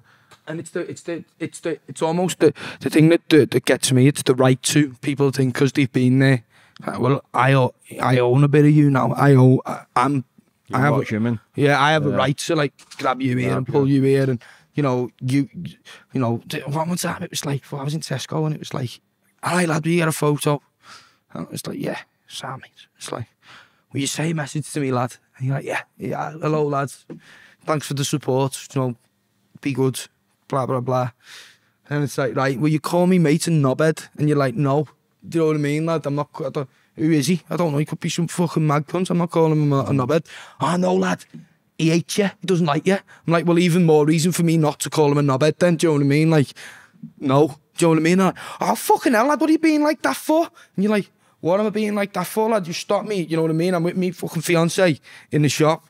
You know, I've got X, Y, and Z to do today. You stop me now for fucking a minute and a half. I've done everything. I've been dead nice. You've got the one time I don't feel comfortable doing something. Now I'm being like that. I'm being a knobhead, am I? Do you know what I mean? And then all of a sudden he's like, well, don't speak to me like that, lad. And you're like, well, what other choice have I got, lad? You didn't take no for an answer. Do you know? And all of a sudden, Jamie Webster's in Tesco kicking off at some fella. Do you know what I mean? And it's like fucking, it's not always easy. So for like when I am in social situations like around gigs and that, and when you're tired and you could be, maybe it's more for me. So if I can be a bit like temperamental, and be like, well, hang on a minute, mate, you know what I mean, or snappy or whatever. It's just someone there to just go, he'll be with you in a minute, lad. There's a couple of people here. Just let him see it, you know what I mean? And then when a couple of photos are done, if someone's making me feel uncomfortable, just give Louis a look, and he'll just go, right, lad, that's enough now. And this lad looks after the fucking Liverpool team and that, you know what I mean? He's not soft, and people take one look at him and go, all right, mate, it's sound, do you know what I mean? And like, it's sound. And even the band feel better about it now, because like the band were getting harassed. It's like, oh, tell Jamie this, and fucking like the band had put something, you know, give set lists into the crowd, and they get pulled in, and he's just there. He's just like, look, fucking hell, mate. Do you know what I mean? It's sort of, but it's not all the time, but that has helped. But definitely therapy just helped me, do you know what I mean? The lady I spoke to, she gave me some tools to like, when you're going into social situations, to prepare yourself for, you know, if I'm really bad and I feel like I've had a bit of an episode or whatever. Is it panic attacks? Yeah, not like a full-on panic attack. I couldn't say I've ever had a full one. I've had very close to one, I think, you know what I mean? Like, and pranayama, you know, like a breathing exercise in the morning, and it really like calms you down. Calms me down. That's a good one. But like, that's why I was going back to like the charity side. I'd love to be able to help people with food support and you know, housing support. But I think a big thing, what I'd love to help people with is mental health counselling, some sort of therapy, because you know, I paid for my therapy, and you know, I was thankful. It wasn't not an extortionate, but you know, it was still an expense. Do you know what I mean? And we've just been spent an hour and a half here or whatever, an hour talking about how people don't have a pot to piss in with the increasing rates of energy and everything else. Do you know what I mean? Inflation in general. So like, I'd love to be able to give people free counselling. Do you know what I mean? Like, it's important, man. And I'd love to be able to amplify the importance of speaking to someone. Do you know what I mean? And yeah, that's something that I really like. I feel really strongly about, and because no, you don't understand it until it happens to you. Because I didn't understand. I didn't understand it. You know, I had mates who took their own lives and stuff like that a few years back, and like my first thought at one of them was, you selfish bastard. Do you know what I mean? What have you done that for? And you know, I used to think, oh, mental health's like, it's selfish, you're not looking at the big picture. But then it's only when it happens to yourself you realise you can't see the big picture, because it's just so fucking daunting and overwhelming, and you don't know who you are anymore. Do you know what I mean? Almost, and you feel so lost. And like, did you feel yourself going down the suicide route? No. Did it cross your mind? No, suicide's not, because I've had friends who've... If you never got the therapy, potentially another year, yeah, it could spiral. It could spiral, yeah. It takes a brave thing to get... You're a stronger person getting therapy than anything, because that shows that you are strong, instead of being weaker and weaker and weaker and weaker.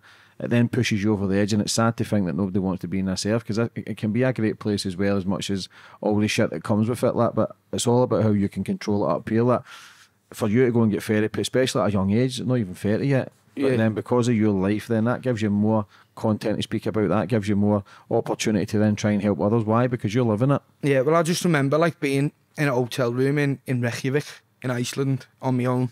Do you know what I mean? And it was, weather was fucking miserable. I was at like my wit's end, and I'd had the number. Do you know what I mean? And I hadn't messaged her to say, can I have a call? And I remember being sat there, and I was sat in this hotel room, like literally on my own. No one who else was working was flying out till the next day. Fuck all. The other side of the industry people don't see, there's a lot of loneliness, you know what I mean? There's a lot of being away from your friends and family and all that shit, you know what I mean? Like, hotel rooms are nice, do you know what I mean? But fucking, they're much nicer with your fucking bed in it, do you know what I mean? Or your little dog or whatever, or your parents in the next fucking room or whatever, or friends out and about with you, do you know what I mean? But I remember being in this hotel room, and I was literally probably the lowest I've ever been. And I think my parents were worried about me, my fiancé was definitely worried about me, do you know what I mean? And I just, like, my management were worried about me, everyone was a bit, like, you knew, there was only a certain people who could tell. But, like, I made the call, and it was, I just remember, like, fucking hell, I think most of the phone call was just me bawling, do you know what I mean? And even after it, bawling. But then I woke up the next morning, man, and I just felt so much lighter. Do you know what I mean? Like, my shoulders were less heavy, my head was less heavy. And it was because she'd made sense, and so half the time you just need someone to tell you that you're not going fucking crazy, and that you're justified in to be feeling the way you're feeling. Because that was my thing. It was like, why am I feeling like this?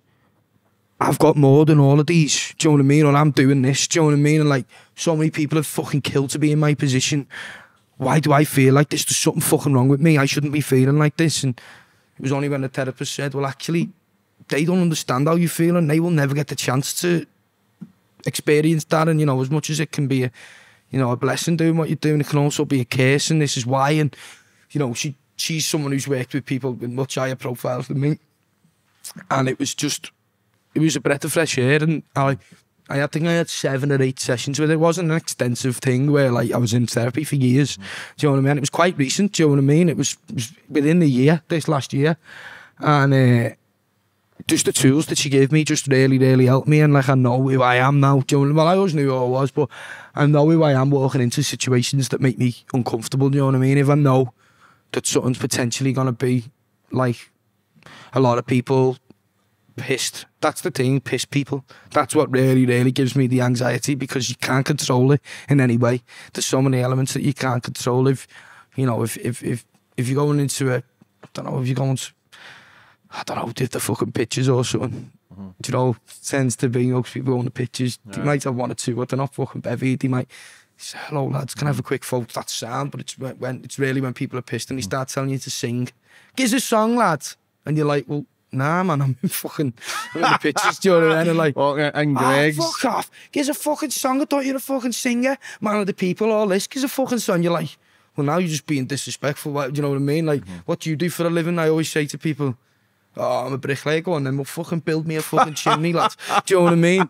Or like, fucking, you know, what do you know what I mean? What do you do? What's your job, lad? Oh yeah, I'm a pharmacist. I tell you what then, lad, write me a prescription for fucking 40 diazepam and I'll sing you the fucking song, all right? You know what I mean? No, you can't do that. Well, neither can I.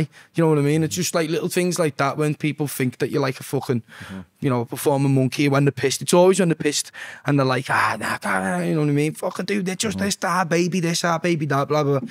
And you're like, yeah, it's sound, I get it, you know what I mean? I get it, and I try and be accommodating, but then once I do be accommodating and then you overstep the line further, then, do you know what I mean? That's where it worries me, because I try my best to be nice to everyone, and if I do have a bit of compensation or a bit of awkwardness with someone, it plays on my mind a lot in the days later, do you know what I mean? And I always wish I could see that person again so I could just set myself straight. And it was the therapist, he was like, well, no, hang on, you don't need to, because you didn't do fuck all wrong, do you know what I mean? They've done, you know, and all that. They've overstepped the mark. There's setting boundaries for yourself and understanding you're not in the wrong if you're saying to people no. It's just learning how to say no. Yeah, that's it. That's it. No, I've done too much. I've took a photo.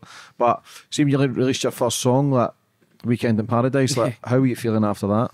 Yeah, boss, because it was a song that was fucking resonates with so many people. Do you know what I mean? That's the first thing I had heard of you. Yeah, it was no matter what walk of life, whether you've got a fucking load of dough or you've got nothing, whether you're a posh cunt or whether you're a rough ass, do you know what I mean?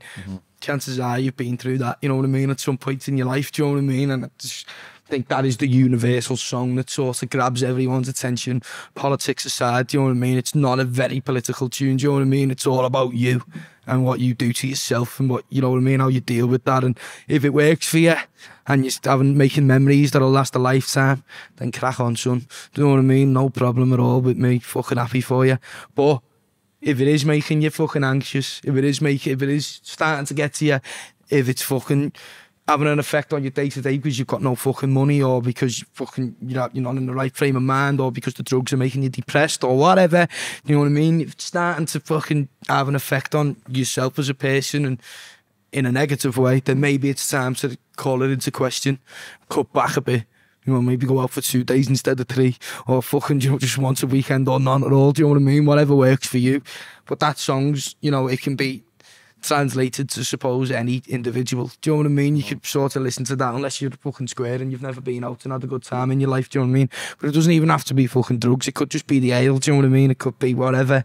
It could be gambling or whatever. Do you know what I mean? You can interpret it to whatever. But I've felt so proud. Do you know what I mean? Like, I remember, like, you know, on an indie label, remember, do you know what I mean? And it was like basically my own marketing, it was my own social media profiles and basically Liverpool fans, do you know what I mean, at the time, because I hadn't done nothing, no Liverpool since up to that point. And I think we were like, yeah, if we can get to like 1,000, between 1,000 and 5,000 streams on the first day, do you know, you've really, really made a statement there. And like, you know, you'll get promoters sort of looking at that and like, you know, you might get this couple of people interested in whatever. And I remember waking up, so it had come out at midnight, and I woke up at like 8 o'clock. I looked at my phone, and there's this thing called Spotify for artists. So you can tell you how many people are listening at that moment in time, and exactly how many streams you've done to the second. And I fucking turned it on, and it was like 7,000 streams at 9 o'clock, do you know what I mean? I was like, what the like 400 people listening now. And like the label were like fucking, because obviously I'd never worked with the label before or not, and it's albeit or not, they were like, this is fucking surreal, this doesn't happen, do you know what I mean? Like fucking hell. And we got to 35,000 streams by the end of the day.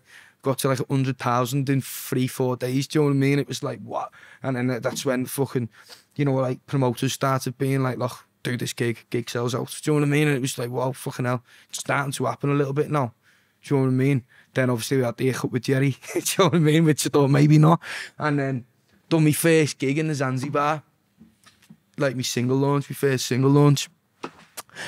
And fucking, you know, everyone there had a good time, but I had a death on stage. I thought, me and me manager at the time, like, because Weekends in Paradise was great and I had my stomp box doing it, but I had to write all these other songs and like, I had, like you're saying at the start, I have visions for these songs and I have visions of people singing these songs back to me. And like, more feel me, you know, it was my first gig and none of the people in the room had heard any of the other songs other than this place, I think, because a few people who had played it in boss nights and stuff. But all the other 8 or 9 songs that I played, no one had ever heard. And I'm like, why aren't people, you know, in my head, why aren't, like, because all I'd been used to for 3-4 years was fucking Liverpool fans screaming every word, singing for me almost, do you know what I mean? I'd sing the first word and they'd just go. So like I'd come into a bar where people were having a bevy, people were having a chat while I was singing, people were still coming in. It was fucking weird for me. I'd been through this since I was like 15 and in a band, do you know what I mean? And it was like, whoa, I've gone backwards here because I'd gone to such a profile and such a place with the Liverpool songs where we were playing to thousands of people.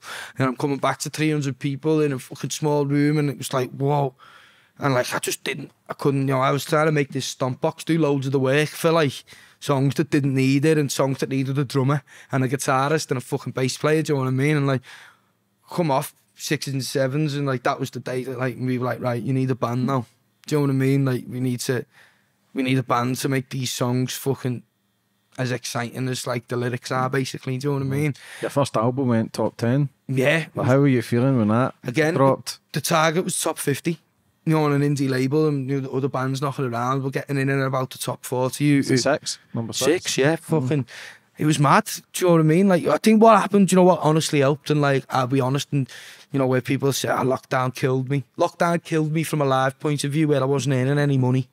But like, from a promo point of view, football had stopped and everyone, and my biggest challenge was the crossover, right? The crossover from Jamie Webster, LA to Jamie Webster, singer-songwriter, do you know what I mean? In his own right, that sings Liverpool songs as well. That's what we needed to get to, do you know what I mean? Oh, he's a Liverpool fan, he does that thing, but this is where his thing is with the band and with his own songs and, you know, whatever.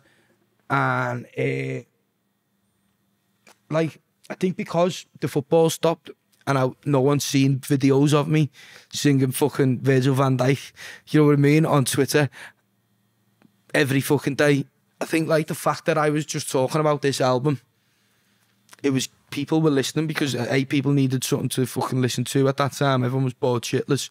To give them a bit of focus, and I'm like talking about my album, and I'm talking, you know, it was a completely different side of me that people were used to and people were interested by it. And because, like I say, there was no football and there was no LA at the same time as me doing all this, people weren't getting confused, and people who weren't necessarily football fans or necessarily Liverpool fans were being given the time and space to sort of see this enough without it being interfered by a Liverpool song and go, oh, hang on, well, you know, then something's got to give, stuff like that come out in the campaign. And you know what I mean, a couple of songs that were really talking about what was going on at the time and maybe summarising the period, do you know what I mean, almost. And it just really helped, do you know what I mean? It just, I was able to immerse myself completely into my own music, and the album come out and fucking, you know, it was just surreal. We were like setting targets, like, right, we're at 500 sales, we need to get to like another 500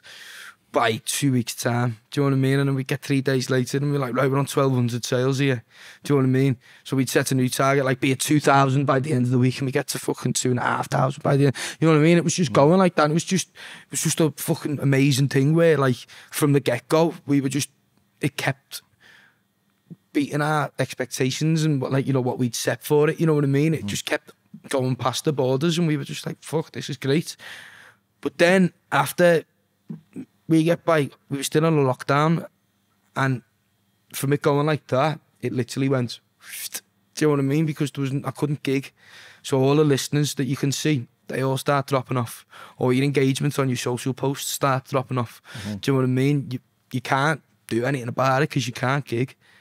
And it was like, what do we do? So that's like, again, it was like, that was a tough time, do you know what I mean? Because you're wondering, like, by the time we're all allowed back, will everyone have forgotten about it? Will it have just been that 5 minutes in the sun? And these are things that no one knew the answer to at the time. Do you know what I mean? People could have stood there and gone, oh no, you'll be all right.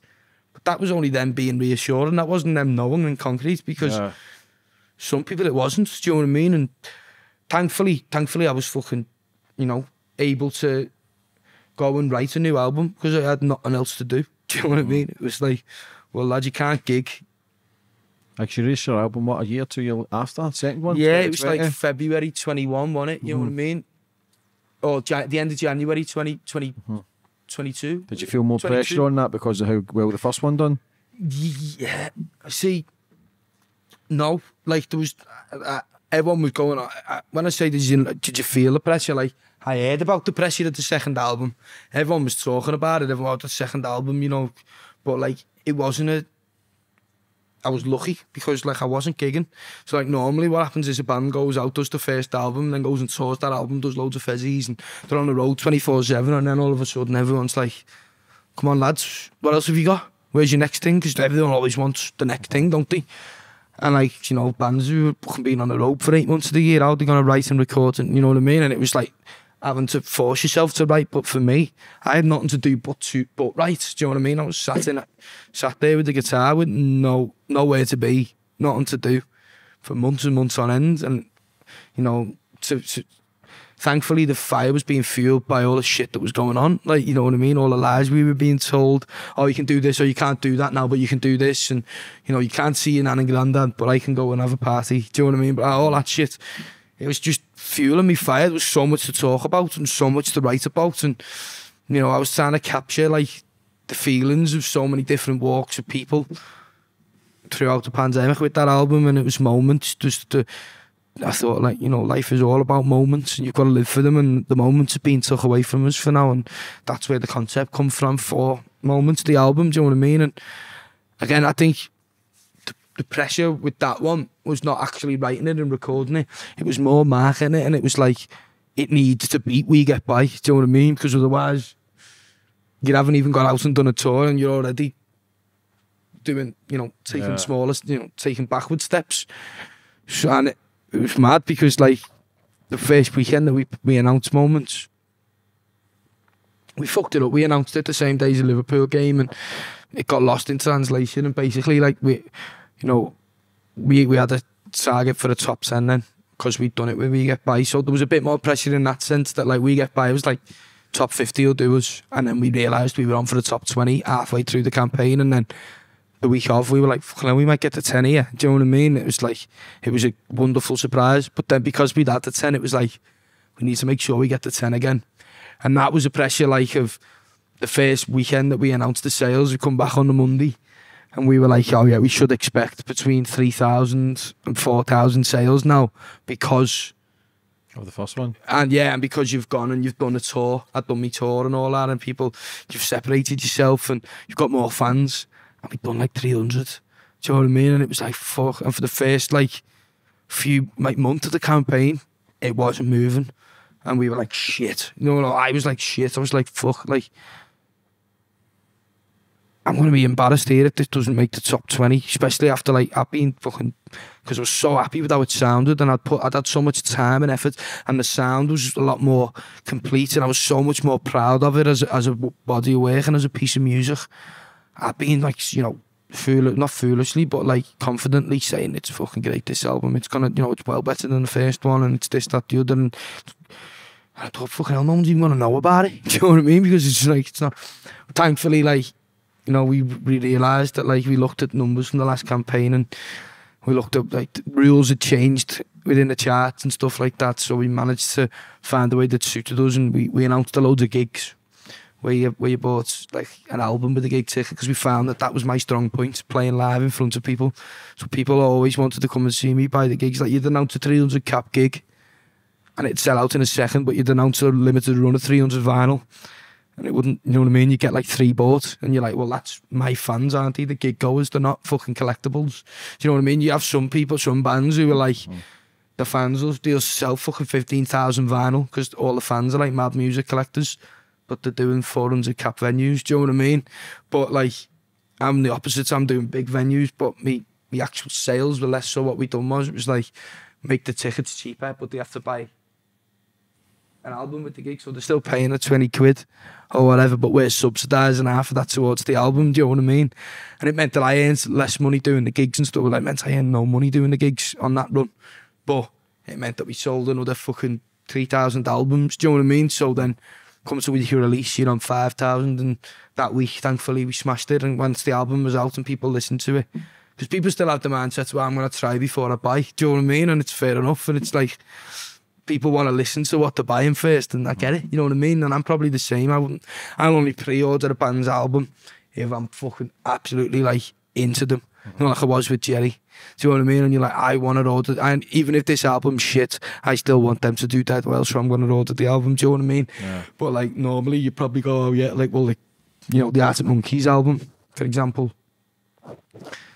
I didn't pre-order it because I thought, well, to the Arctic Monkeys for a start. Do you know what I mean? Like, everyone's got to buy it and listen to it.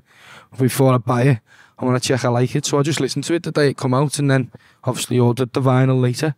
Do you know what I mean? But like, that was the thing. You just have to work out what demographic you'd have got, you know, with your fans and stuff like that. And yeah, that's a business side of things, yeah, isn't it? Yeah, and that's for the label to do. And obviously I'm very hands-on with that side of it. You know, I don't understand it all properly, but yeah, I'm very hands-on. And how was it singing in front of 60,000 Liverpool fans in Madrid? Yeah, it's fucking, you can never prepare yourself for that shit, you know what I mean? It's like, I still see the video popping up. It's still incredible, you know, like, I can't remember it really. It was just adrenaline, like, you know, like no other, like I'd never experienced.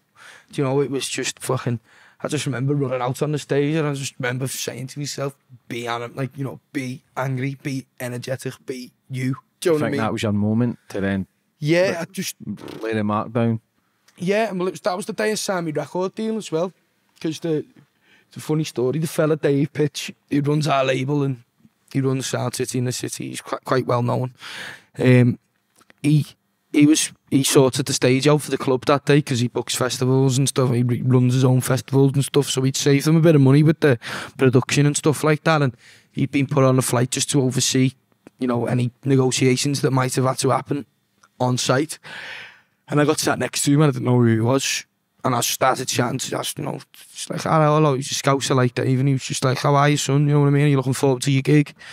Didn't let on who he was. Proper fucking Jedi'd me. He was just like, you know, who do you listen to, lad?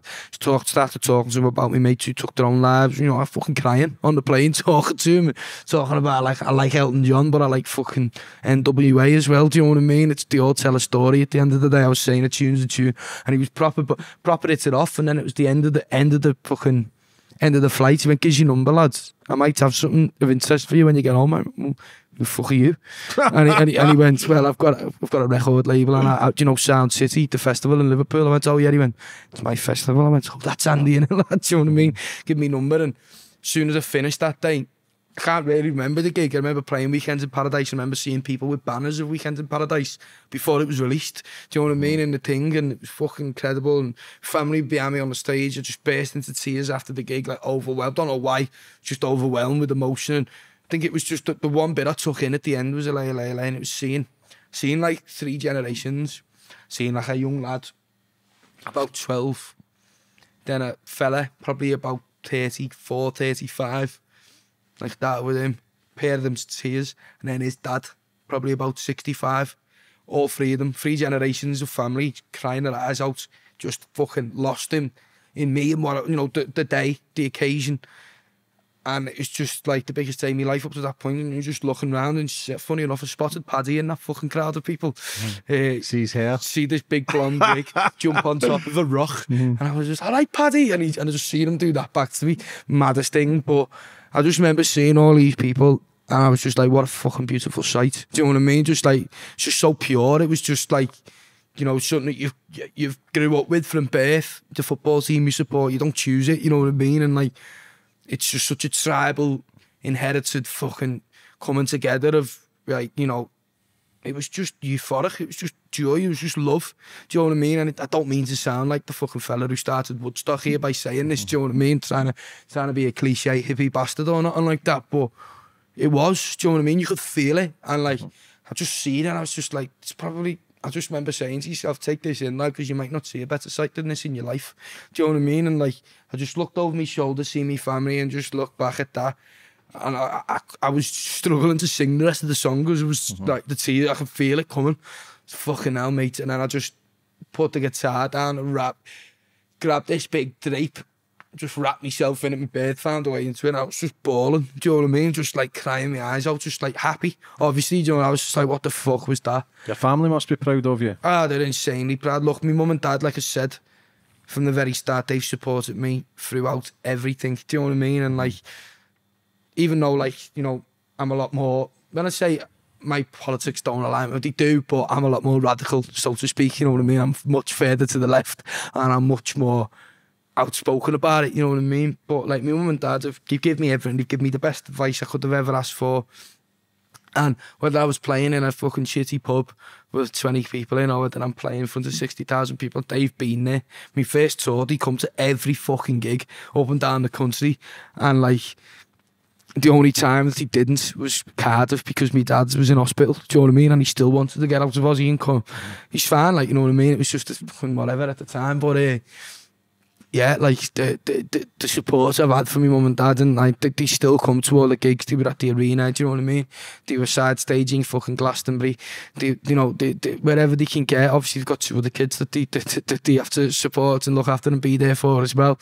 But any chance that they get, they're at one of my gigs, and you know, I genuinely wouldn't be sat here without them. Do you know what I mean? I wouldn't be, and they are so proud. Fucking me dad. He's you know, he's a proper Scouse dad. Do you know what I mean? He builds like fucking as they come, big fella, loves a pint, loves a pie.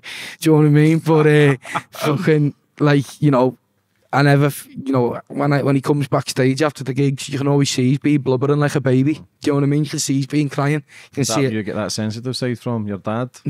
And my mum's very sensitive as well. My dad's not sensitive in the sense just that, like, proud. he's just proud, do you know what I mean? My dad's like, he is sensitive probably behind the scenes, but he's a man, do you know what I mean? I've never seen that. So the only time I've ever seen, I've never seen him cry, but I've seen that he's been crying. Do you know what I mean? And because he wouldn't want to let me see it, you know what I mean? But like, that's the only time, the first time I ever seen that from my dad, I think, was in Kiev when I played in front of 10,000 people. Do you know what I mean? And I swear that's now being fucking bombs to smithereens, like, which is mad. Do you know what I mean? But no, my parents have always been fucking so proud of me, and like, you know, like I say, the opportunity that they give me has led me to be doing what I'm doing today. So I could never ever sit here and go, you know, I had a shit upbringing, and like, you know, and try and paint a picture of this fucking, what's the word, Slumdog Millionaire type of story, do you know what I mean? Well, for one, I'd need to be a fucking millionaire, which I'm fucking far from. But you know what I'm saying? Yeah, it's, you know, you don't get anywhere without support, you know what I mean? And like, thankfully, you know, I've got a great family, you know, great mum and dad's brother and sister who are like, you know, they're there for me all the time, and me fiancée as well. Do you know what I mean? I met her before all this went. So you know she's loyal then? Yeah, of course. They're jumping on the coattails. Yeah. See, because I know Jurgen Klopp's a big fan of yours, like, how's that relationship come about? It's mad, you know, it's crazy because, like, obviously I don't do as much as the Liverpool stuff, even though I've just been to America. I've just landed back from America doing it, which was insane. But like, the things I've done with that club, the rooms I've been in, the flights I've been on, do you know what I mean? Like, the stuff I've seen and the information I've been trusted with by that club, it's mad. You know what I mean? They're often the moments where you pinch yourself and you go, am I really fucking sat here? You know what I mean? When I'm like doing my own songs and I'm playing festivals in Glastonbury, people go, oh, can you believe it? I'm like, yeah, I can, because I've worked like a fucking dog in these last 4 or 5 years to get here, because I knew that as soon as I knew that this was a possibility, I worked like a cunt to get here. But this Liverpool thing just happened overnight, and it was fucking never an intention of mine to be doing that. I just used to play covers for the lads after the gig for 80 quid, you know, in my back bin. Do you know what I mean? And I'd go out that night and I'd spend that 80 quid. That was what I'd done it for. It was for the now. Do you know what I mean? It was for a great laugh with the lads and a good buzz after the game.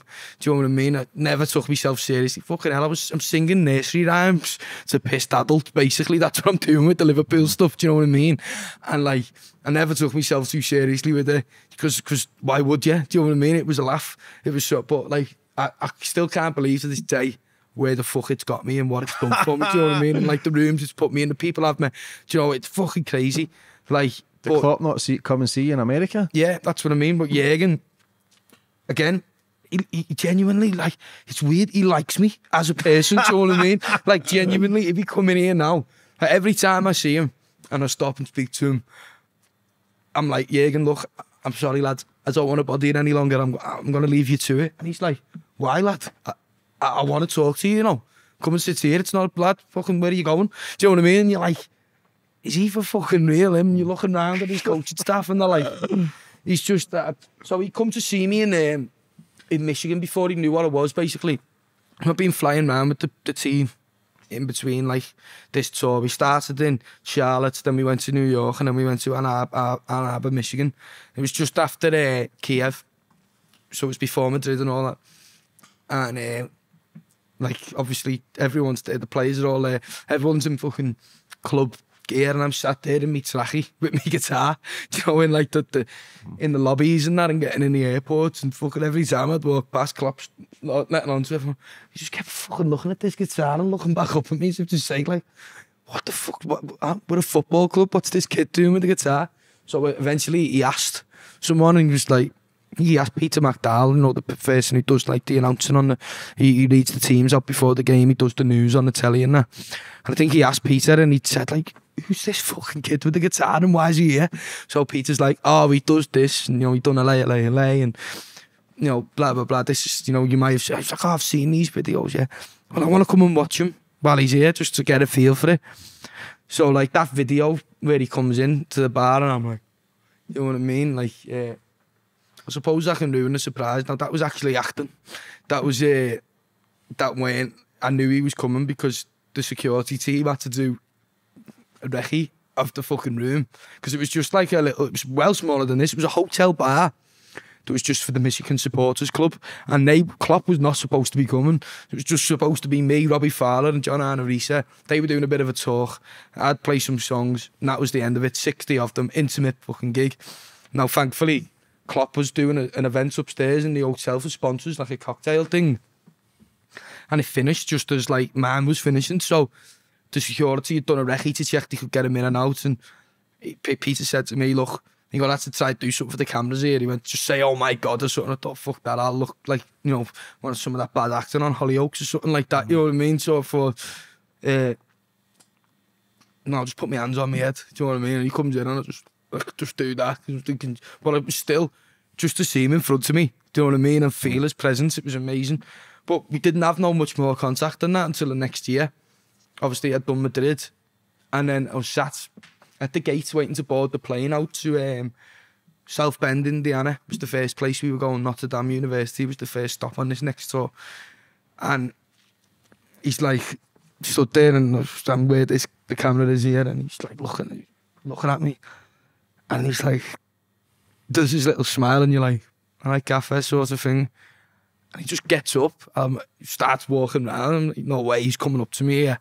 And he was just like, I've been looking at videos of you all fucking summer, lads. Do you know what I mean? And I was like, what from, lad? You've been looking at me fucking Calvin Klein modelling and that, you know what I mean? He just started laughing, do you know? I just said something. I don't think it was that, it was something like that, you know what I mean? Have you been looking at me modelling or something?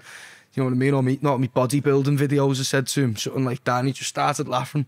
He went, fucking, you know, incredible lad in Madrid, blah, blah, blah. You know what I mean? I fucking can't get enough of it. And I was just like, boss. I was like, yeah, it was great. So I just said to him, I was your summer lad. And I think he was a bit like, what? You know what I mean? Like, well, because people flap when they see him. And like, oh yeah, what did you say to the lads at Barcelona? Do you know what I mean? What did you do this? What did you do that? And he's fucking not interested in that, you know what I mean? And he was just a bit like, it's right, lads. He went, I went to Vegas, you know. And I went, Vegas, I'd just been on a stag. I was like, Vegas is a belter, lads. Where'd you stay, lads? And just talking to him about Vegas. And he was like, stayed in the Win. Great, this, that, the other. And and I remember him saying to me, this is what I thought, I'm going to get on with you. He was like, Vegas, he was like, the weather, incredible. Food, incredible. Shows, incredible. He went, and nobody in Vegas knows or gives a fuck who the fuck I am, do you know what I mean? And I was just like, it's right, lad. He was like, I had a boss time, family holiday. No one bothered me. It was great. Done this show, you'd have loved it. Beatles show. He's talking to me about the Beatles now, and I'm like, fucking hell, do you know what I mean? Like, and he's just like, I'm like, I'm made up, you had a good summer, lad, do you know what I mean? He was like, how was yours? You know, I was like, I've been to Spain with me missus, blah, blah, blah. He's talking to me about his dog, and then every time I'd see him on tour, he'd just be like, do you know what I mean? I'd be like, a bit weird this year, like, do you know what I mean? Like, why is he, just fucking, you know, Robbie Fowler stood there, Van Dijk stood, you know what I mean? What's he to? And then, like, at the end of the tour, this lad, Ricky, who's like the head camera lad, boss lad, proper scouser, living the dream. Like, obviously, like, you know, he works with the players every fucking day. He's all that footage of them in the dressing room having fucking parties after the cup wins. Ricky's filming that, and he's just a scouser from Bootle who's a Liverpool fan, do you know what I mean? Jürgen loves him, do you know what I mean? Boss mates and shit like that. And so Ricky's been trying to get me out on the ALO tour. You know, come on lad, have a bevy, have a bevy, have a bevy. The last gig was in New York at this tour, and I played in Carragher's bar, and I was like, lad, I am shattered, mate. I said, I'm going to bed, I can't even stand up. I'm not, he was like, come to East Village, lad, blah, blah. I was like, nah, lad, I'm not going for some fancy fucking club in New York, like, it's not me. I don't want an ending night like that. I've got the game tomorrow and that. I don't, you know, I'm here for the club.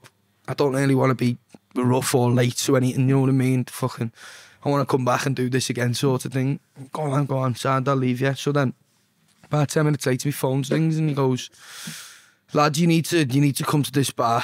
You need to come to this bar. We're not going East Village though, we're trying to corner from the hotel. I can't tell you why, but you need to come. I was like, fuck off, Ricky. He's just trying to get me on the air, lad. I've told you. Do you know what I mean? I wasn't born yesterday, lad. I'm not coming. Do you know what I mean? He's like, lad, you need to come. And I'm like, why do I need to come, lad? Tell me why.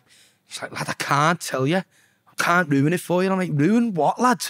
What, you know what I mean? What have you got waiting for me there, lad? Bob Dylan there. And he was like, better, lad. And I was like, lad, come on, mate. It was like, you're going to have to tell me. He's like, or I'm not coming. I was like, for fuck's sake, like, all right, lad. The gaffer's on a night out, and we just got the nod off the head of travel to come. And as soon as I've walked in, he's called me over, and he just said, where the fuck's Jamie? Get Jamie in now. And I went, lad, he gets one night off on the old fucking tour. What does he want with me, lad? Stop lying to me. He said, I'm quite annoyed that you're playing on my hearts, things like this, because you know how much I fucking love him. He's like, lads, I'm not lying to you. He's coming. I was like, bollocks. You know what I mean? I was having none of it. He just goes, for fuck's sake. Yeah, and he doesn't believe me. And I just did, what? Tell him to get the fuck down here now. And I was just like, go ahead, lad, I'm on my way. Do you know what I mean? Walks in the bar, and he's like, here he is. Fucking gets all his fucking coaching staff, give me this round. I was like, stop this now, right now. Do you know what I mean? If anything, it's the other way around. Fucking, you know what I mean? Nice to meet you. And he was just like, sit down, lad, have a bevy. Went out, had a bifter with him and all that. It was fucking great. He was just, and you know what? He was just like, he was talking to me like I was his son or something, do you know what I mean? And he was just like, oh, I fucking love what you're doing. And like, he was just had so much time for me. And what did he say to me? He went, tell me you fucking cried after that gig in Madrid. Tell me you cried. And I was like, oh, dude, I don't want to play cool, or I can't lie to him. You know what I mean? It's like lying to fucking God or something, even though I'm not religious, do you know what I mean? He'll know, do you know what I mean? And I'll go to a bad place if I lie to him. So I was like, look, lad, yeah, I wrapped myself in the drape and I burst out crying. He went, I'm fucking so happy you said that. He said, because 2 days after the fucking final, once all the parade was done, my wife made a big bowl of pasta and we sat on the house, on the couch as a family. We put YouTube on, we made a Twitter account, we made a Facebook account and all that, and we watched everything from the fans. We watched all the fans' footage, and I watched your set. And he said, and when you were singing LA, LA, LA at the end, you were getting emotional.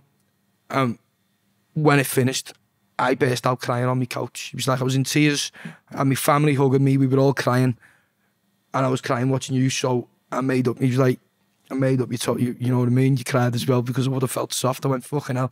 Well, I thought it was going to be soft telling you that I cried, so we laughed and all that, and he was just like, look, Jamie. Him and Pep Linders were just like, lads, what you're doing is fucking brilliant, do you know what I mean? Like, the way you brought the fans and the players and the team closer together, it's fucking incredible. You've really helped bridge this gap, and we really felt very distant from the fans, and I can honestly tell you I don't feel so distant no more. And look, we need to keep on the way we're going, because if we do, it's not a guaranteed recipe for success, but there's a hell of a lot more of a chance that we'll be successful if we carry on moving together in the same way. You know, keep doing all this, you know, getting youngsters involved in singing the songs. The atmosphere is translating on the pitch, the players. It's like, honestly, you really are. And I was like, fucking hell, mate. It was like, you can't be, you know, he was like, thank you. And I was like, lad, you've just won me the European Cup. Do you know what I mean? The other way around, lad, look, I'm a Liverpool fan. This all happened by accident sort of thing, you know what I mean? And yeah, of course, I'll still fucking do it, you know what I mean? And his boss, just had a boss night with him, you know, it felt really, you know, he knows how to, you know, you can tell he's a man manager. You know, he knows the players want to fucking run through walls for him because he makes them feel appreciated, he makes them feel. I've seen him with the players. You know, first hand, behind closed doors, no cameras. I've seen what a man he is. I've seen like how he goes, even the younger players who you know have got no chance of ever kicking a ball for Liverpool. He doesn't make them feel like that when they're on pre-season tour with them, you know what I mean? He's got his arm around them, he's having a laugh with them, he's fucking taking the passport out of the back pocket and slapping them on the head with it, and you know what I mean? He's just like a father figure, do you know what I mean? And like, the funniest thing after all this was, I'd done like a corporate event for the main sponsors of Liverpool. So it was all the CEOs, or like all the big Standard Chartered and all that. All the big companies come to Anfield to do it every year. And like the club put on this big dinner for them in one of the suites at Anfield, and like very, very not my world, do you know what I mean? And like it was they're always the hardest gigs to do them, you know what I mean? Because the people aren't really asked about what, they're just money men, you know what I mean? And they're there, but you know what I was there to do was I had to sing a couple of songs, of course, and then each table had like a player's name. So there was an Oxlade-Chamberlain table, there was a Milner table, there was a Salah table, and all the people on the table had to make up a song about their player. Do you know what I mean? And I had to help them with it. It was fucking dead cringy, dead, you know what I mean, corny corporate shit. But you know what? They had a laugh with it, and some of the songs were fucking, you know what I mean, whatever they were. But it was just a part of like getting everyone talking to each other and that networking thing. But they had a special guest speaker, and they all thought it was like fucking I knew it was Klopp.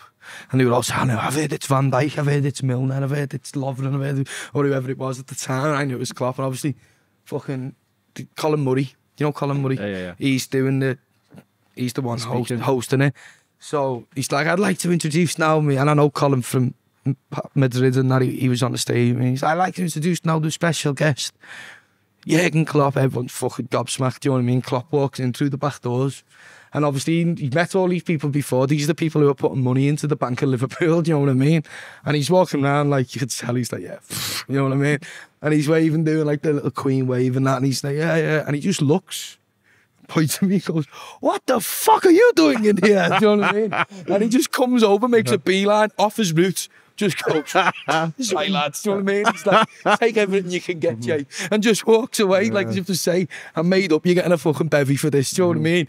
And then all his speech, he keeps bringing me into all his, hey, Jay, I'm like, fuck, do you know what I mean? Why me, do you know what I mean? But like, I genuinely don't get it, do you know what I mean? He's like, I can honestly say confidently that he likes me, do you know what I mean? And it's an amazing feeling. But even this time, the last pre-season tour we just done in July, went to Singapore and all that, ends up on the plane, having a drink with a couple of the players and that, you know, surreal, like fucking like party in the sky sort of thing. No one's pissed, do you know what I mean? Everyone's just having a couple of bevies. But Van Dijk's got Weekends in Paradise on the speaker, do you know what I mean? Come through here, lad, do you know what I mean? It was fucking amazing. All the play, Henderson, fucking unbelievable fella, top captain. Weren't drinking because he doesn't drink, but like proper took me in, made me feel dead welcome on the plane and that, and like just like proper captain, do you know what I mean? And like, it was amazing. Who's your favourite Liverpool player?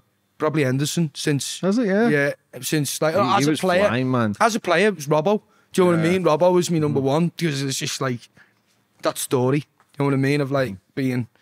What, he was working... He was, like, part-time footballer. Queen's Park, yeah. Queen's Park, and then, you know, like... And the way he plays, you know what I mean? It's just passion. It's like the way I play music, do you know what I mean? It's just full throttle, passion, energy, grit, determination, do you know what I mean? Spirit. Do you know what I mean? And every Scouser resonates with the way that Robbo plays footy, do you know what I mean? He's just a fucking... Tough cunt. You just see yourself in him, do you know what I mean? Obviously, I think your character, man, as well, that you're so well liked, even though sometimes you maybe see comments of this, but you're loved all around the country, all around the world now, man. I'm lucky with it, you know what I mean? You're picking up, like, you don't sit with these high caliber guys and they're walking across the room wanting to high-five you. That tells you about your character. Obviously, the self-doubt can creep in sometimes and you think, oh, am I doing good enough? Am I good enough? But clearly what you're doing is fucking working. What you're doing, you're only thriving, you're only wanting to get better, you only want to leave a blueprint for other young kids in Liverpool. This is how you do it. Like, to share a room with these people and shouting you in, a lot of these people don't give anybody the time of day because they can't be fucking arsed. No, and you know, you don't have a lot of common with them. You know, obviously, because it's such a different life, isn't it? But no, Robbo is the one who I'd always be like, yeah, he's me man, you know what I mean? But obviously, Harvey Elliott's quite a chatty lad to me, you know what I mean? And I was, his dad and that, you know what I mean? He's got a younger brother who likes to come to the Boss Night gigs and stuff like that, and the Boss Kids, so we always, you know, sort them out and that, and but Jordan, just like, I could never, the way he took me in. Alisson as well, like, you know, I've had a few interviews with him and played guitar with him, but Jordan on the plane, just like, I'll never ever forget it. Do you know what I mean? Like, and like, he got his phone up and he was like, who'd you listen to? Do you know what I mean? So that's trying to like ask me about me and that. It's like, I told him and I'm like, who'd you listen to? So he gets his phone up, you know what I mean? And he's showing me like his downloaded library. We Get Bars in there, the album downloaded. I'm like, you've just fucking done that. He's like, lads, I've got no airplane mode, I've got no Wi-Fi, I've got no signal. That's on me. And just like, he was great, do you know what I mean? He was a proper captain, do you know what I mean? Like, and obviously he's lifted everything that he can lift with Liverpool, do you know what I mean? Which is more than any other captain's ever done. Do you know what I mean? So there's that to say for him as well as being a top footballer and a top professional. But, you know, as a human being and like as a captain, like, he's just a role model, do you know what I mean? For any young player in the game, really. And, you know, he's such a lovely fella, family man, do you know what I mean? And just got nothing but time for him, do you know what I mean? And like, even now, you know, like, played a couple of games this season and like, you know, he come under a bit of criticism from, you know, even friends of mine, do you know what I mean? And like, I didn't see it, you know what I mean? I think people just expect different things from different people, do you know what I mean? But for me, he played Ajax at home and he was fucking outstanding. And I just sent him a little message, you know, on Instagram. I was just like, well played today, Skip. You were fucking great there. Do you know what I mean? Messages back, oh, thanks very much, mate. Means a lot. You know what I mean? Just little things like that. And you just think, didn't need to there. He's just fucking ran his ass off. Yeah. He's got home to his family. He's got fucking hundreds of thousands of messages coming in from fucking Liverpool fans. But, you know, he took the time to message me back within 5 minutes. And it's just like, not that he has to, do you know what I mean? Because I know he's a busy man. But just from that on the plane, and even, you know what, I don't know if it was me or one of the media lads or Robbo, someone smashed the glass on the plane. And the flight attendant come and was like, oh, I'll sort it. And Jordan's like, nah, I'll sort this. Just got on his hands and knees, you know what I mean, cleaning the glass up. Do you know what I mean? That's the Liverpool captain there, do you know what I mean? Like, lead by example, man. And even, like, I just remember looking at him thinking, you know what, lads, fucking respect, good on you, lads, do you know what I mean? Because you can, by all means, do you know what I mean? You get clicking the fingers and that. I think most people, if you fucking smash a glass in a restaurant or on a plane, I think nature is to let someone who works there clean it up, because in your head you think, oh, that's the job. Do you know what I mean? And like, you know, you're not being disrespectful by doing it. A lot of the times they insist. Do you know what I mean? But to see him do that on a plane, you know, obviously he's a business class fucking client. Do you know what I mean? And like, obviously the air hostess is like, oh, sir, let me do it. And it's just like, it's all right. I'll sort it, you know what I mean? Yeah. Cleans it all up, yeah. Don't want you walking on that, you know what I mean? It's just like, like, I always had a good opinion of him anyway, but that just amplified it, you know what I mean? Because he didn't need to. Yeah. He didn't need to. He could have stayed in his first class suite upstairs, but he come down to have a look at what all the, you know, mixing, not just me, but the other staff who work for the club as well. And yeah, it was great. And these are the things I've had the joy of seeing. But you know what? Even Everton players, I remember going to Qatar, when Liverpool played there, and I was a guest of like the Supreme Committee or something mad like that. We weren't even a guest of Liverpool, and I got put to this, like, we got took to this dinner. It's like John Barnes, Cafu, fucking Pochettino, Rui Costa, I think, all mad players, Tim Cahill, pop stars. Oh, like, honestly, and me at this table. This was like in 2019 still, do you know what I mean? Weekend in Paradise has only just come out, and like, I was thinking, what the fuck am I doing at this table? I had the shits as well, because I've been in Qatar. There's all this posh food, you know, proper top Qatari restaurant type of thing, and I'm sat there at the end of the table eating bread. Do you know what I mean? And like, just like nodding to John Barnes for a bit of comfort, because I'd met him before. And after it, Tim Cahill came over and was like, all right, mate, it's Jamie, what's happening, lad? I was like, how the fuck do you know who I am? He's like, lad, obviously I'm an Everton fan. I hate your videos, but I think what you're doing is great. Do you know what I mean? He was like, if you know, I think it's boss what you're doing, and I'm made up that you've got to go and do this, and you don't see it do it. It's an amazing thing. You know, I just wish they were Everton songs, sort of thing. You know, laughing, and I was like, fucking hell, he's right, lad. You know, you didn't have to come over and do that. And again, I thought to myself, obviously I've loads of my mates have met ex-Liverpool players through me, but me two Everton mates, you know, like obviously they don't want fuck all to do with any of that.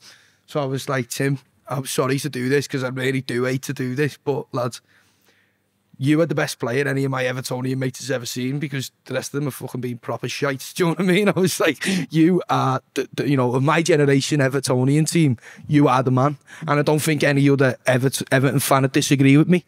Do you know what I mean? If you're an Everton fan out there and you're talking Tim Cahill, do you know what I mean? He was your man. He was. Tim Cahill, Baines and Pienaar. They were the boys from the area, the periods of that time. Do you know what I mean? Coleman or whatever. But so I said, look, can you do a video to the lads? He was like, yeah, of course, lad. Do you know what I mean? He'd done a video.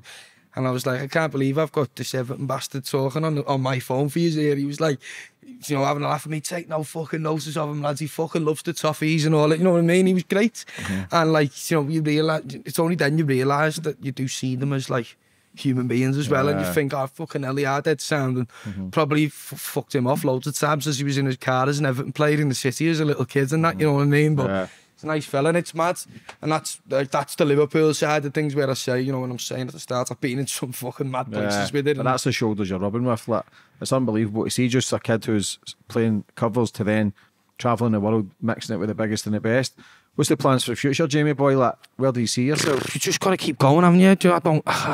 I'd hate to put expectations out there for me and say I'm going to be here by this time, because the music industry is a tough industry to crack, and you know, life's just, you know, it's not always, doesn't always go to plan, does it? You know what I mean? But for me, I would just fucking love to keep doing what I'm doing for as long as possible. Do you know what I mean? And if I can move up the stages, move to the bigger venues, if I could get a bit of fucking radio play, it's not gonna make me dick any bigger. Do you know what I mean? But you know, if I could make the connection I'm making with people now on a larger scale, if I can bring about some positive change, if I can fucking not brainwash, but if I can open people's minds to a different way of thinking. Do you know what I mean? Like, some people may not realise, do you know what I mean, the politics that I speak in applies to them. A lot of people don't, you know what I mean? And, you know, even like they could make, even just making people realise that they can make a change to their own life as well as other people's. Do you know what I mean? I think that's the biggest one, that you can change your own life however way you want to change it. If I can bring that sort of realisation to people in any way, do you know what I mean? And I feel like I've done a good thing, do you know what I mean? Yeah. But that's not why I'm doing it. I do it because I love it, and because I'm passionate about my messages and I want to get them out there. And look, fucking hell, I used to get up every morning and load my tools into my car 6 o'clock in the morning and go and work on a fucking freezing cold site all day. Now I get up in the morning and I come and speak to people like you. I come and, you know, sit there with the guitar on me knee, do you know what I mean? Like, I'm living my fucking dream at the end of the day, do you know what I mean? I want to continue to do it as possible. I'm not saying it's easy every day, because it's not, as I've touched on, do you know what I mean? But, you know, you're asking me if you know, do you like doing what you do? I'd say, yeah, I fucking love it, you know what I mean? And like, this is, I do this for the hunger of it, and to get up in the morning and to enjoy what you do and to enjoy the hustle and bustle. I love the business, I love the fucking crack, I love the crowds, I love my fans, and yeah, I just want to keep doing it. There's no reason why I should stop anytime soon. Like yourself, James, I'd like to make a bigger impact in America. Do you know what I mean? I'd like to get over there one day.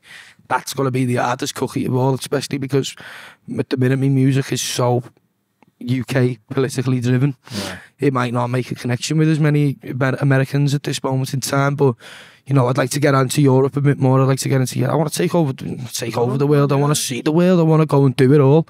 You know, looking at Paddy now. Do you know what I mean? There's the inspiration. Do you know what I mean? He's doing it, man. He's doing it. You're doing it, but yeah, I know. But I'm doing it on, Paddy's doing it on the level at which, you know, it's a fucking global, worldwide fucking top level. Do you know what I mean? And I think I can get there. Do you know what I mean? I might like to have that chat with Jerry Cinnamon one day as well. Do you know what I mean? Just hopefully, just, you know, let him know that I weren't ripping him off. Do you know what I mean? Yeah, you're a big fan. Well, fucking, if I think if you were to probably compare bank balances, you'd say I haven't ripped anyone off. Do you know what I mean? But yeah, like, I just, you know, just be myself, and, you know, to make the connection that I've made with people now more, and with more people on a bigger scale. You know, I've done the Barras twice over. I want to do the fucking Hydro one day. Do you know what I mean? In Glasgow. I've done the Arena. I've got the Pierhead shows to do. I want to do a fucking, you know, I want to do a park show. I want to fucking, do you know what I mean? Headline Glastonbury. Yeah, you know, I want to play headline in Glastonbury. Again, it's something you'd love to do, but, you know, the Pyramid, that's something that might be hard. Do you know what I mean? Given where I am and the age I'm at now. But you're only just beginning. No, but the Pyramid stage, do you know what I mean? A set on a Pyramid stage, that's the epitome for me. Do you know, fucking headline a festival. Do you know what I mean? Might not be Glastonbury, you know what I mean? Because you've got McCartney and Elton John and people like that, you know what I mean? Maybe when I'm 80. But, like, you know, just get out there, man, and see the world, and, you know, maybe even learn more about myself, learn more about other people, learn more about the world, learn more about music, make more music, fucking have a #1 album. Do you know what I mean? I want to do it all, but, you know, if it all stopped tomorrow, the journey I've been on, I'd be fucking so happy with what I've done, so proud, and, like, you know, just like, I'd just like to first and foremost thank all the people who've put me here, because, you know, I wouldn't be doing this without, you know, I've mentioned my mum and dad and my girlfriend and my fiancée rather, and their support. But, like, you know, the support of people who don't know me from fucking diddly, do you know what I mean? Who've bought into what I do, who support, you know, like, all the Liverpool fans from the start, spreading to all the people, you know, who've managed to look past the Liverpool thing and get behind my own music. Anyone who's bought a ticket to the gig, anyone who's listened to a podcast, anyone who's listened to a song, bought an album, bought a bit of merch. I'd just like to thank you all, because fucking you're the ones who are making me live my dream, because a singer without a crowd, without his fans, without listeners, it's pointless. It doesn't work. Do you know what I mean? And thankfully, you know, you've all got into me tunes and got into me as a person, and hopefully, you know, you should continue to do it. For me, just you sitting here today and meeting you, this is only the beginning for you to where you're going to take things and where you want to be. Like everything you've achieved, obviously there's self-doubt always going to be there, but just look what you're doing now, that you've already chosen that path and it's already leading to everything that you've ever set out to do. So that just shows you your character. You don't, everything's levels, and 2023 is just going to be another big fucking level for you. Like, for anybody that's watching, because I know you've been open about your mental health now, for anybody that's watching that's maybe in the struggle, what advice would you have for them, Jamie? Talk. That's it, honestly. Like, it's cliche and it's the first thing that everyone says, but it really does. Problem shared is a problem halved, in my opinion. You know what I mean? Like, you've half the burden with someone else, and like, you don't have to talk to, you know, it always helps if you can talk to people that you know and you trust, you know, your friends, your family. Obviously, some people don't have that luxury, but, you know, it could be a fucking neighbour, it could be a fella you see every day on the bus, it could be someone in the fucking local coffee shop or your local fucking cafe. Do you know what I mean? You just need to talk to someone, because you think people don't care and people don't listen, but people care more than you'll ever fucking know. And, like, the biggest strangers can become your best friends, do you know what I mean, in this world. And that's the you know, if you're worried about, you know, professional help is always the way to go. Not always people can afford it. Not always people know where to find it. Do you know what I mean? But you go and speak to your doctor, he'll be able to sort you out with the, you know, it might not come as quickly as it would if it was private, and it might not be as great as it would be private, but it is there. And, you know, if you feel like you're being abandoned by systems that are supposed to give you help and guidance, do you know what I mean? Talk about it, you know what I mean? That's when especially you've got to go to a friend, you've got to go to a family, you've got to go to, you know, someone, you've got to tell them that you're not right. And the other side of it is, as well as talking, is just knowing that it's okay to not feel okay. It's okay to feel lost. It's okay to not feel yourself, because we all don't care who you are or what you do or where you come from. You might not think that you've been through some sort of mental health struggle, but you fucking have, do you know what I mean? And, like, especially now in the world that we're living in today, it's so much harder. Stop paying attention to social media, stop paying attention to whatever the other cunt's got, you know what I mean?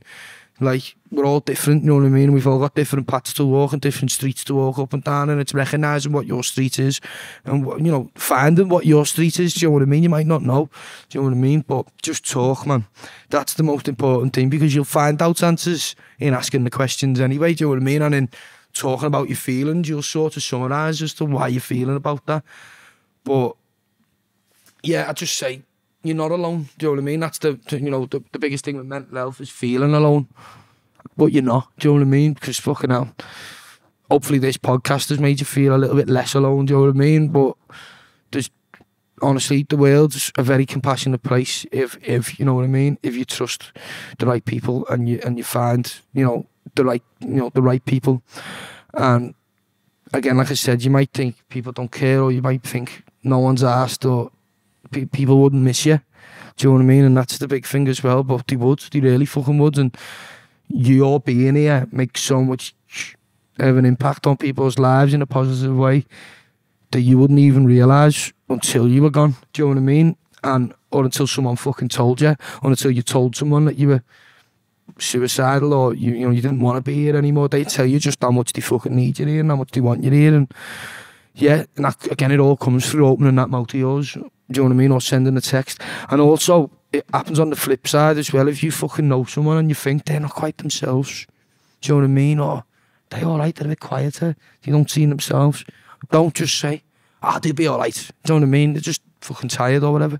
All you've got to ask is, are you alright, lad? You sure? Yeah. You know, you can tell me, you know, if something's not alright. And sometimes that's all they need, to break down and go, fucking hell, this has been happening, that's been happening, you know what I mean? They need to know someone cares about them, and that happens by caring about someone, by just knocking on. Even if it's fucking Gladys next door, you know what I mean? You haven't seen her for a couple of weeks, she lives on her own. Just give her a knock on the door, man. Just ask her if she's alright. Does she need any fucking shopping in? Do you know what I mean? That can spark the conversation that needs to be had. And it's so fucking important. Because look, this is what I always say. See them cunts up there, in fucking Downing Street, in the fucking Houses of Commons. They're not going to help you. Do you know what I mean? They don't give a fuck about you, your kids, your parents, or what you do for a living.